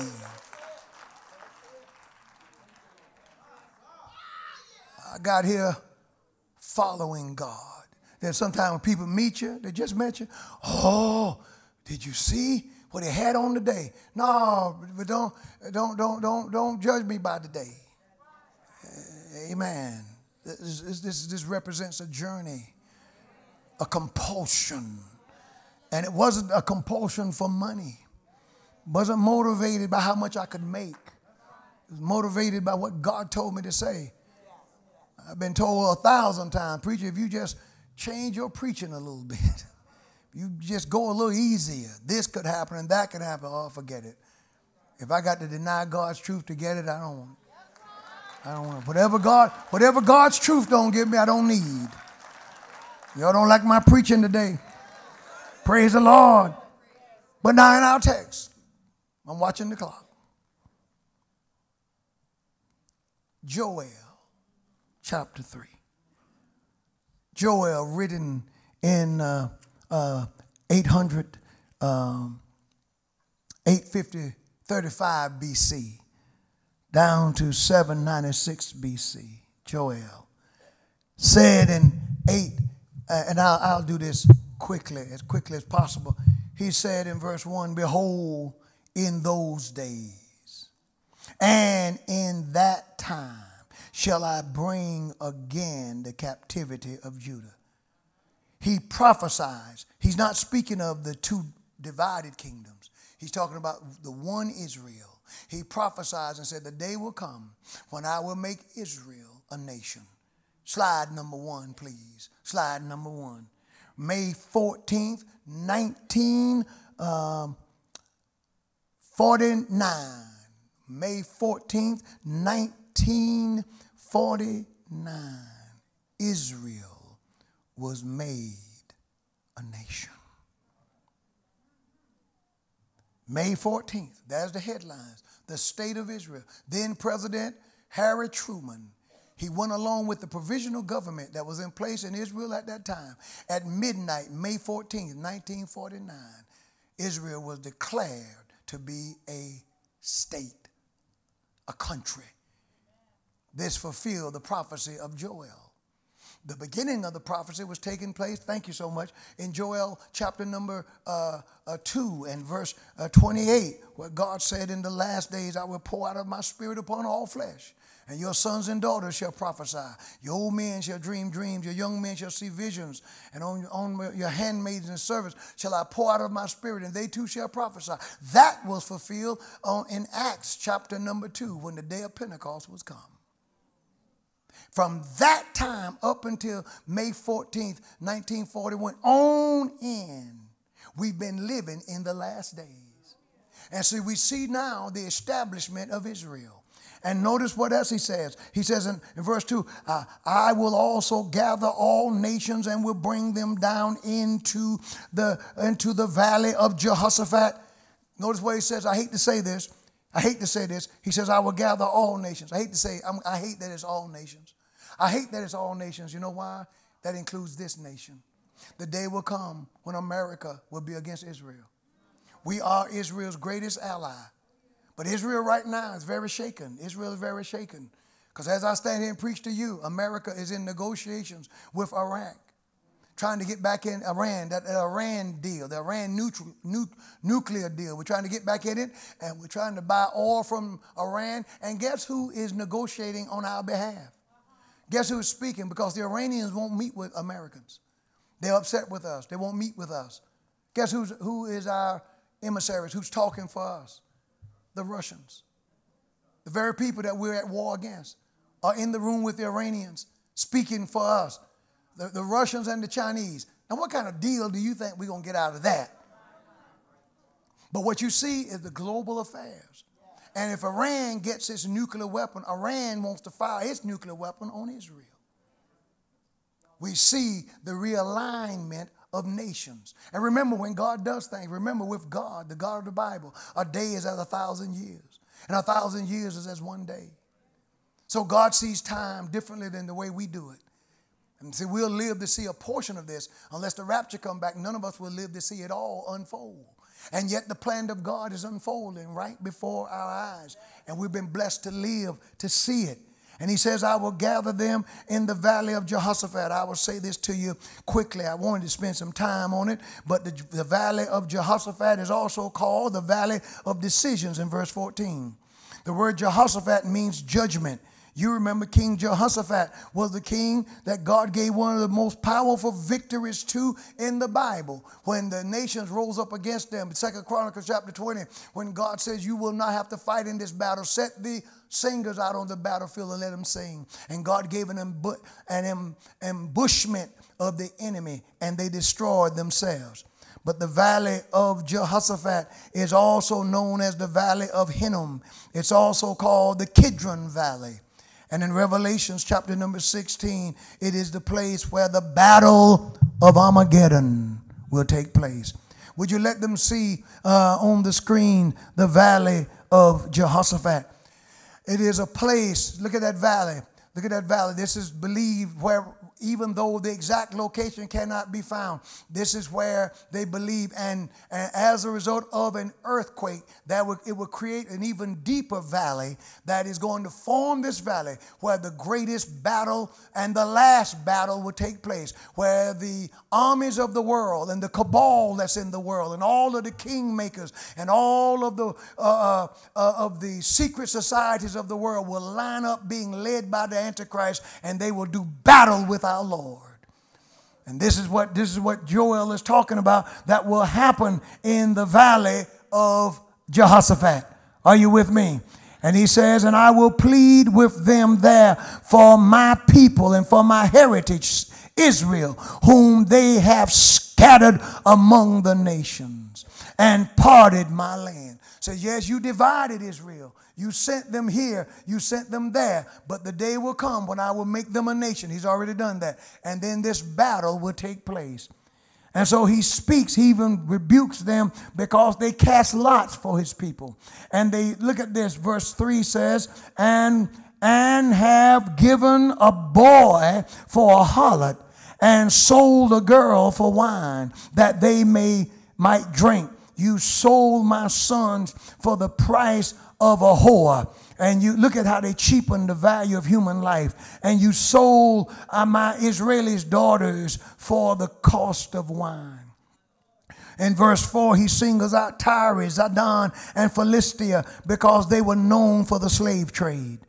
And they were the ones who was involved in taking Jews and sending them all over the world, trading them in the slave trade. And God asked these nations, since you were so cruel to my people, he says, and when you read verse 4, God says, have I done anything to you? Were you paying me back? Were you coming against me? Were you trying to pay me back for some wrong I have done? And he says, I will swiftly repay you for what you've done to my people. Verse 5, because you've taken my silver, you've taken my gold, and you've carried away my goodly, my finest pleasant things, and you put them in false nations and on the false gods, and you sold my children, verse 6, even to the Grecians. You sold my children as far away as Greece, he says, and I will raise them up out, look at this, and God says, I will raise them out of the place where you have sold them and will return your recompense on your own head. What you did to my children, I'm going to do to you. We see God rearranging the order of the world as he's working this out. He says, I will sell your sons and your daughters, verse 8, in the hand of the children of Judah. Israel is going to get them, and they will sell them in the hands of the Sabaeans. Who were the Sabaeans? The Sabaeans were the people who dominated the trade route of the south. The Sabaeans were the Arabians. The Sabaeans today are called Iran and Iraq. Oh yes. And so we see here the prophecy where he says to the enemies of Israel, proclaim this among the Gentiles. Prepare war. Wake up the mighty men.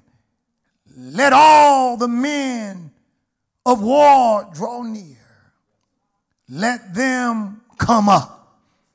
And God says, get them all ready to fight me.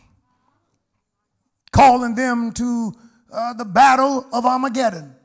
This will take place in the great tribulation. I thank God that the rapture of the church will take place, and we'll miss all of this, but we see shades of it. We see it falling in line as we speak today. This helps you understand what's going on in Ukraine, what's going on in Ethiopia. Of course, the media don't cover them. What's going on around the world, the realignment of nations, why America is being weakened. We're being weakened from within. Immorality is killing our nation. Bad policies are killing our nation. Crazy people in office are killing our nation. Why? Because the nation has to go down. And he said to the sinners, said to the wicked, beat your plowshares. Let them see the plowshares and let them see the pruning hooks. Beat your plowshares into swords. Look at that. Use plowshares and the pruning hooks, and your pruning hooks into spears. And then he said, go on and encourage each other. Let the weak say that I am strong. That is, let them talk themselves into fighting against God. If the world can convince themselves that they are able to fight against God, don't you think the church ought to be able to convince itself that we're able to fight with God on our side? If the world is able to talk to themselves and say, we can shut the church down, we can silence the saints, we can keep the saints afraid, don't you think we ought to be able to say, at least amongst ourselves, the devil is a liar? We ought to be able to tell each other that our God is a keeper and that our God is a company keeper in a lonely hour. I want to know, what are we saying to each other in these last days? I believe it's time for us to keep each other encouraged, to encourage each other to carry on in the name of the Lord. The devil told us that we were going to be destroyed, that COVID was going to kill us. But look at us, we're still here. And we're going on stronger than ever. Why? Because our God is real. And I'm here to say the wicked is boasting. They're talking loud. They've come out of the closet. Well, saints, let's come out also. And let's make our boast in the Lord. Let's point toward the sinner and then point toward heaven. We ought to be just like the sheep was. One writer said there were two, praise the Lord, sheep. There were two pastures. One on one side of the road and one on the other. And on one side of the road, the pasture was ignored. The boards were breaking. The sheep were hungry. The sheep were starving. But on the other side, the pastures were green, and they were green and lush. Amen. The fence was strong. The porters was there, and the sheep were healthy. And on the side where the sheep was healthy, the sheep pointed and said, look at who my shepherd is. And somebody said to the sheep, who is your shepherd? The sheep said, the Lord is my shepherd, and I shall not want. I'm glad I know that the God of Joel, the God of the Bible, is my shepherd. And if I just stand with him, and speak up for him, if I stand with him and say what the Bible says, if I stand for him and declare his word to be true, he'll stand for me and he'll stand for you. Saints, don't worry. Don't be afraid in these last days, but let's get fired up. Let's talk that locker room talk. Let's encourage each other. Let's grab each other by the hand and say, man, come on, you can make it.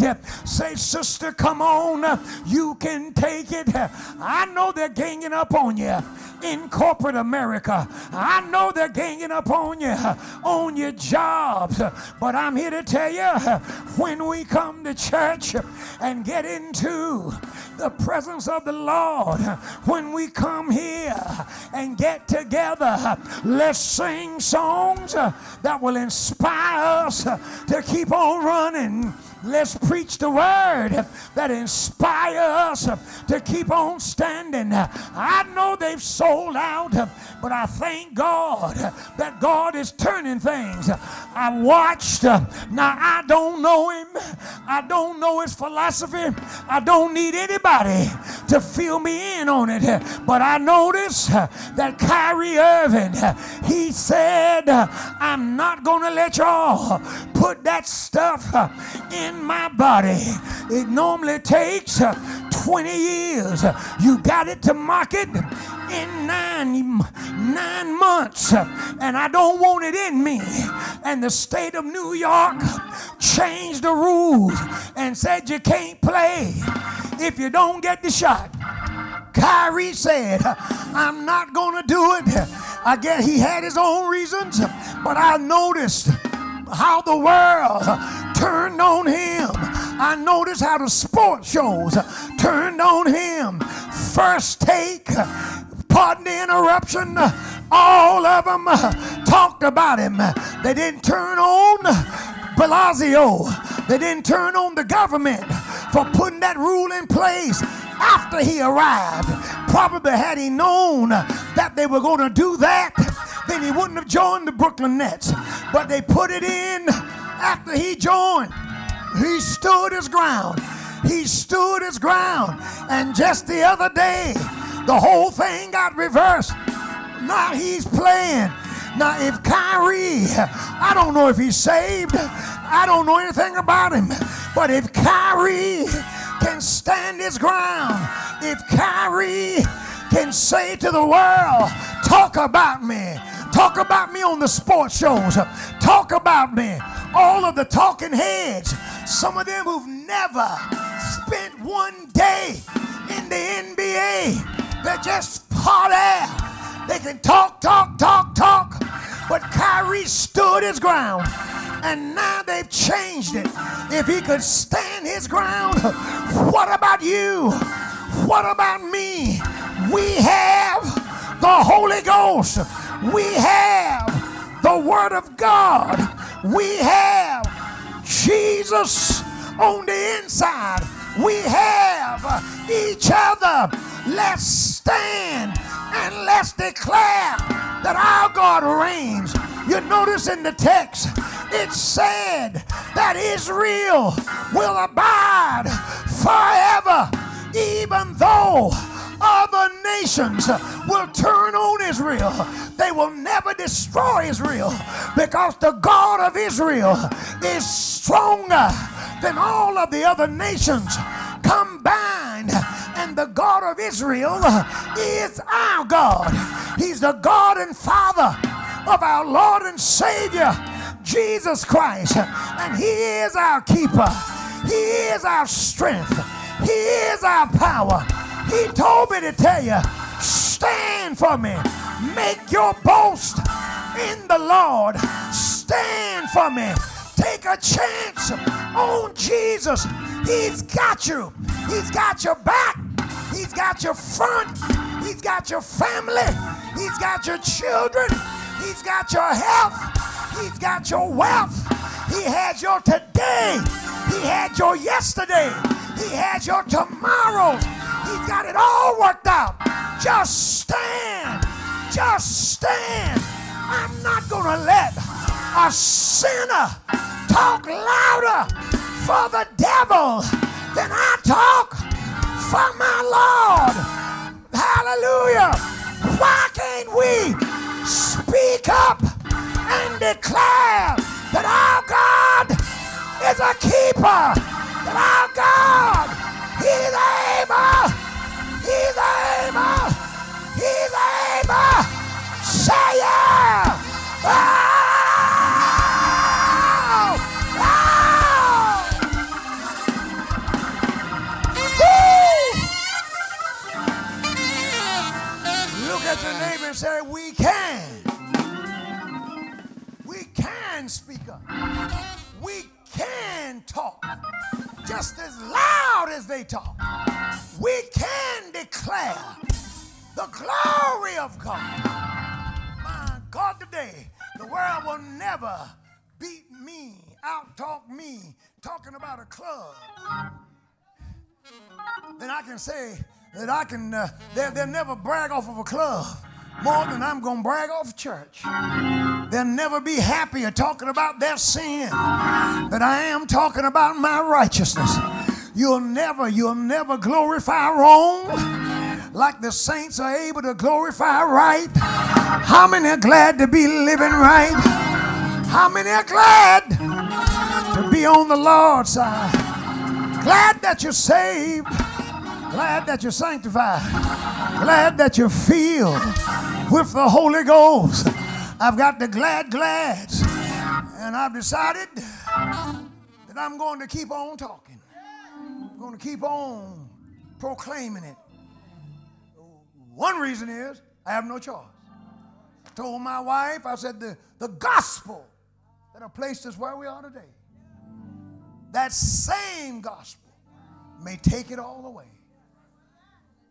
The same gospel that took me up, same gospel that led me to the meal. Had my wife's hands, she was at the hosiery meal, hands all callous. But when I talk about those times now, we were happy because we're following God.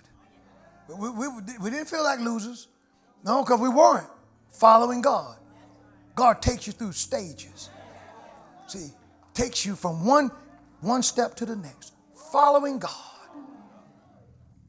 And the lessons, the things that I learned then help me today. Despise not the days of small things. And you can't tell God how to bring you where he wants you. As a matter of fact, 9 times out of 10, the very thing you don't want to do is what he's going to call for. That's what he wants. That's what he wants. He gave Abraham one son. If you want the anointing to speak up for God, meet me at the altar right quick. Gave him one, Isaac, and then told him, sacrifice him to me. And Isaac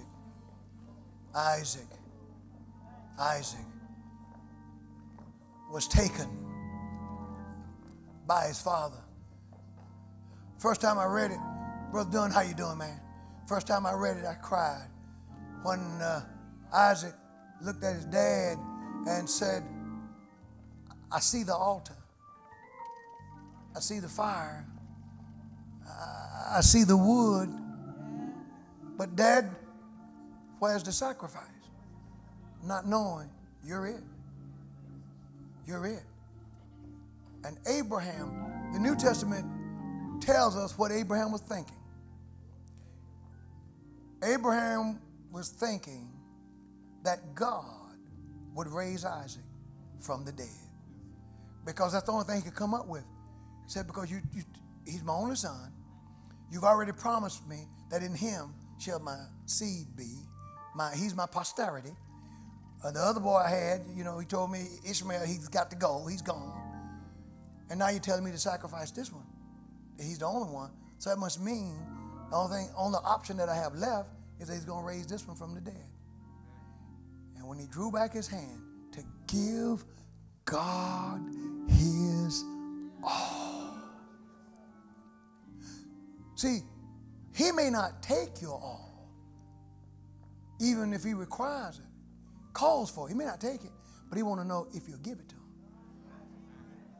See, there's a whole lot of things we got up before God that we ain't going to give to him. God says, no, I want that. I want that.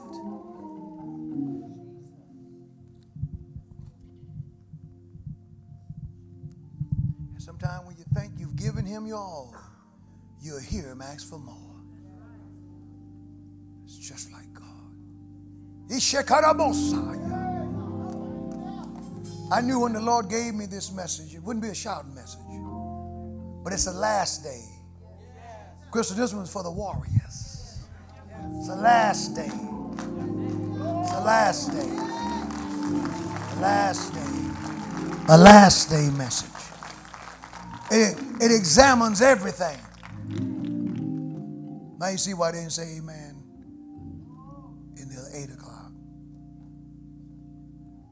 I want to pray. But today, I want to pray that God anoint us. And I'm in the book. That God, wherever you are. See, everybody's not called to do the same things at the same time. And no one person is the only one called to do a thing. God raises up preachers, He raises up missionaries, He raises up evangelists, He raises up people every day. And that's the way the kingdom works. And it's marvelous. But wherever you are, God wants you all while you're there. Hallelujah. He says, I want you to speak up for me. I want you to be as vocal about me as they are about what they're doing. See, the world is trying to intimidate people. Upper room, we're not going to be intimidated. We ain't going to be intimidated. See, and that's one of the reasons why they come after our church like they do. Small churches don't, the preachers don't talk like this. And then they can hear the other preachers, the in-house preachers. These guys are anointed. And then you put them up, they got fire. And we'll tell it. And it's, oh my God, oh Lord, oh Jesus, help us. You mean tell me Wooten ain't the only one around there talking like that? No.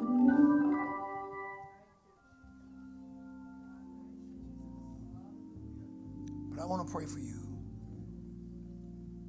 You don't have to worry about when and if God will speak up for you. See, really, that's incorrect thinking also. What do you mean, when is God going to speak for you? He made you. He made me. And He made us for His purpose. So all we want to know is, Lord, am I flowing in your purpose? And He'll show you. He'll show you. He's for you. He'll show you. He got you. He got you, Tremaine, He'll show you. But God says, I want you to speak up for me. Our friends who are streaming, God says, I want you to speak up for me. Speak up for me. Speak up for me. If the world can be talked into trying to fight against God, and by the way, it's a losing battle. They're going to lose. I don't know why anybody would serve Satan. He's already defeated. And I don't know why anyone wouldn't serve the Lord, because we've already won. Israel will last forever. Father, we come before you right now. We come before you.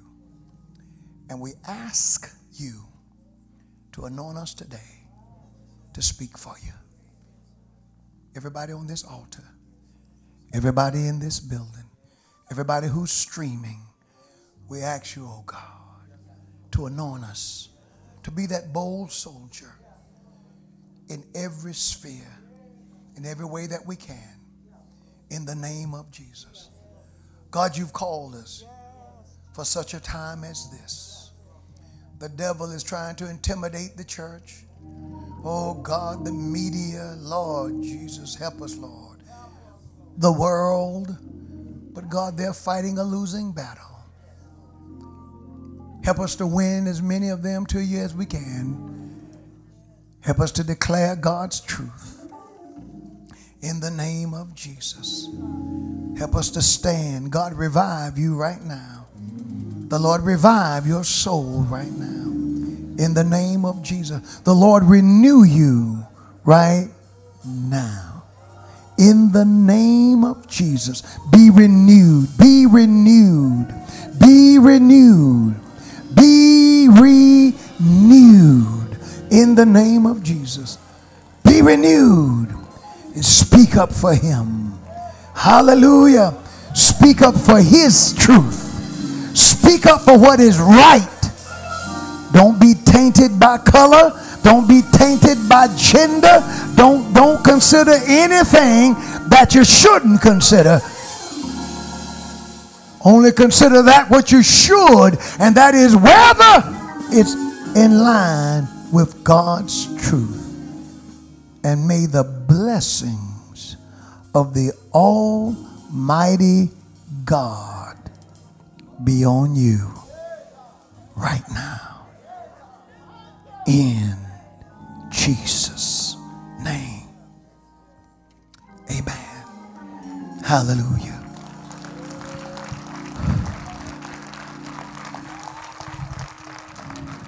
Now, for all who are sick, the Lord heal you. For all who have things up before him, because God's concerned about your welfare. Sometimes when we're preaching about these global things, sometimes you're sitting there saying, but preacher, I'm hurt. My heart is broken. God cares about your heart. God knows where you are. He cares about those things as well. But you got to know that you're called for such a time as this. And the battle is big, and the thing is strong. So God heal your heart, and God heal your bodies. And then, Lord, I pray for the finances of the saints. Give the saints supernatural blessings. God, stretch every dollar for you. God bless you right now. In the name of Jesus. Young man, my brother, are you saved? I felt like you were, because I was watching you while I was preaching. And you paid close attention. I said, now something's going on in that young man. Amen. Because you were locked in. He had a laser. Let me shake your hand, brother. Stay with God. Stay with the Lord. In the name of Jesus. The Lord bless you and the Lord keep you. And the Lord cause his face to shine upon you. In Jesus' name. Live right. Live right. Be a Christian example. Be the example of a godly man. And God will do things for you. He'll open doors that you cannot see. See, how long have you been saved? For a very long time? Do you remember when you got saved? 2015. Very long time. Yeah, man, me too. I've been hanging in there since 77. Bless you, brother. Stay with God, man. Stay with God. Somebody praise the Lord for it. Perspective. That's a long time, depending on your age. That's a long time. That's a long time. God is good. You can go to your seats praising the Lord. Hallelujah. We're going home. We're going home. I want you to make ready your tithe and your offerings in the name of Jesus. Those who are streaming, I want you to make ready your tithe and your offerings. We're going home. Praise the Lord. Praise the Lord. Amen. Thank you. Glory to God. Glory to God. It's a different kind of message. And you know, saints, I'll tell you something. I preached a third of it to you today. And I don't know when I'll revisit the rest and just fill in the blanks, because there's another big event that's coming. The catching away of the saints. The catching away. So I alluded to that, but I didn't have time to go into it. So in the midst of all this, we're going to be caught away. We're going to be caught away. Amen. We're going to be raptured. But we will see, we're seeing the unveiling of time. And we're seeing all of the things that are lining up. Amen. The media is not telling us everything about this war with Ukraine. That's why when you hear me pray, I pray for those innocent people who are being killed. But that's more going on than meets the eye. And anytime all of the media line up and all of them reporting a thing the same way, something's wrong. Amen. It's a distraction of some sort. Amen. And that's just, they're doing the war like they did COVID. Any dissenting point of view will get you labeled. Amen. These are the times in which we live. And there's no dissent when it comes down to innocent lives being killed. But I still would like to know, I would like to know, if I could talk to all of the American media, why aren't y'all covering Ethiopia? I'd like to know. I would like to know. Since November of 2020, thousands, tens of thousands have been murdered, been killed in the Horn of Africa. Ethiopia, Yemen, all these people killed. And the American media, most people don't even know what's going on. But we get wall-to-wall coverage with Ukraine. I'm not saying that they shouldn't cover Ukraine, but I am saying that's not the only conflict. What about these other dispossessed people? I see people being interviewed. It just breaks my heart to see the little children. Well, if the American media would show you the Ethiopian children, maybe that would break your heart too. But they won't even show them. There's something wrong with that. I want you to get your offering and hold up your right hand. And Father, bless each believer. I pray a special prayer and blessing on the saints' finances, on the saints' money. God bless the saints and keep them. Bless us, Lord. We need you as never before. Keep us in Jesus' name. Amen. God bless you. Praise the Lord. Sister Barbara, where is she? Where is Sister Barbara? So glad you're back today. It's a blessing to see you. Just love you with the love of the Lord. How you doing? Praise the Lord. God bless you. Thank you, dear. Praise the Lord. Look at these beautiful ushers today. Let's give our kids a big hand. They're serving. Now don't y'all give them a hard time. Amen. Praise God. Praise his holy name. While we're receiving this offering, I would like to ask you, to appeal to you, to come back this evening for the conclusion of the greater New Horizon district meeting, New Horizon district meeting. Our Superintendent William H. Cooper II, will be preaching tonight. And Upper Room, our church, is a part of this district.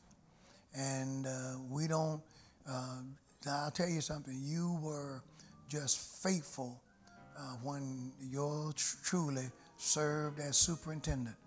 But one thing you do know, you were faithful, and William Cooper was right there with you. And tonight is the last night, and I'm going to be here, and we're excited about the conclusion of the matter. And I pray that every one of you will come, because I know you ain't going to stay home and watch the Oscars. Don't nobody watch them. You see all the commercials they're putting out now? That's because the Oscars rating is so low. It's so low. Who cares about a bunch of folk who earn a living pretending to be someone that they're not? And they would do anything. I'm going to tell you what a lady from Hollywood, an insider, told me after I prayed. Have I received offering from everybody? Father, bless this offering in Jesus' holy name. Bless the saints for their giving. God bless those who have shared with us online today. In Jesus' name, amen. An insider told me, my wife was there, and she said, you know, in Hollywood, he said not every, I'm talking about the male actors, not every male actor is a sissy, but every one of them that you see, to get parts, they have to sign a paper that if that character, if the writers call for that character to be a homosexual or kiss a member of the same sex or anything like that, they have to sign off saying if that's what the character does, that's what they would do. I said, well, no wonder God called me to be a preacher. Amen. Because I wouldn't even take that potential. Would you? Oh no. I wouldn't care if I knew the writer. And he promised me we'll never do that. I wouldn't sign saying that I would. Say amen. May we all stand. Thank you for coming. I pray that the word has blessed you, challenged you, and inspired you to speak up for the Lord. So now at the close of service, we're gonna get out of here quickly as we possibly can, because we're gonna come back tonight. Sometime between services, when we announce that we got something, people who have no intentions of coming back to church after service will stand there and want to talk for 40 minutes. No, they ain't coming back.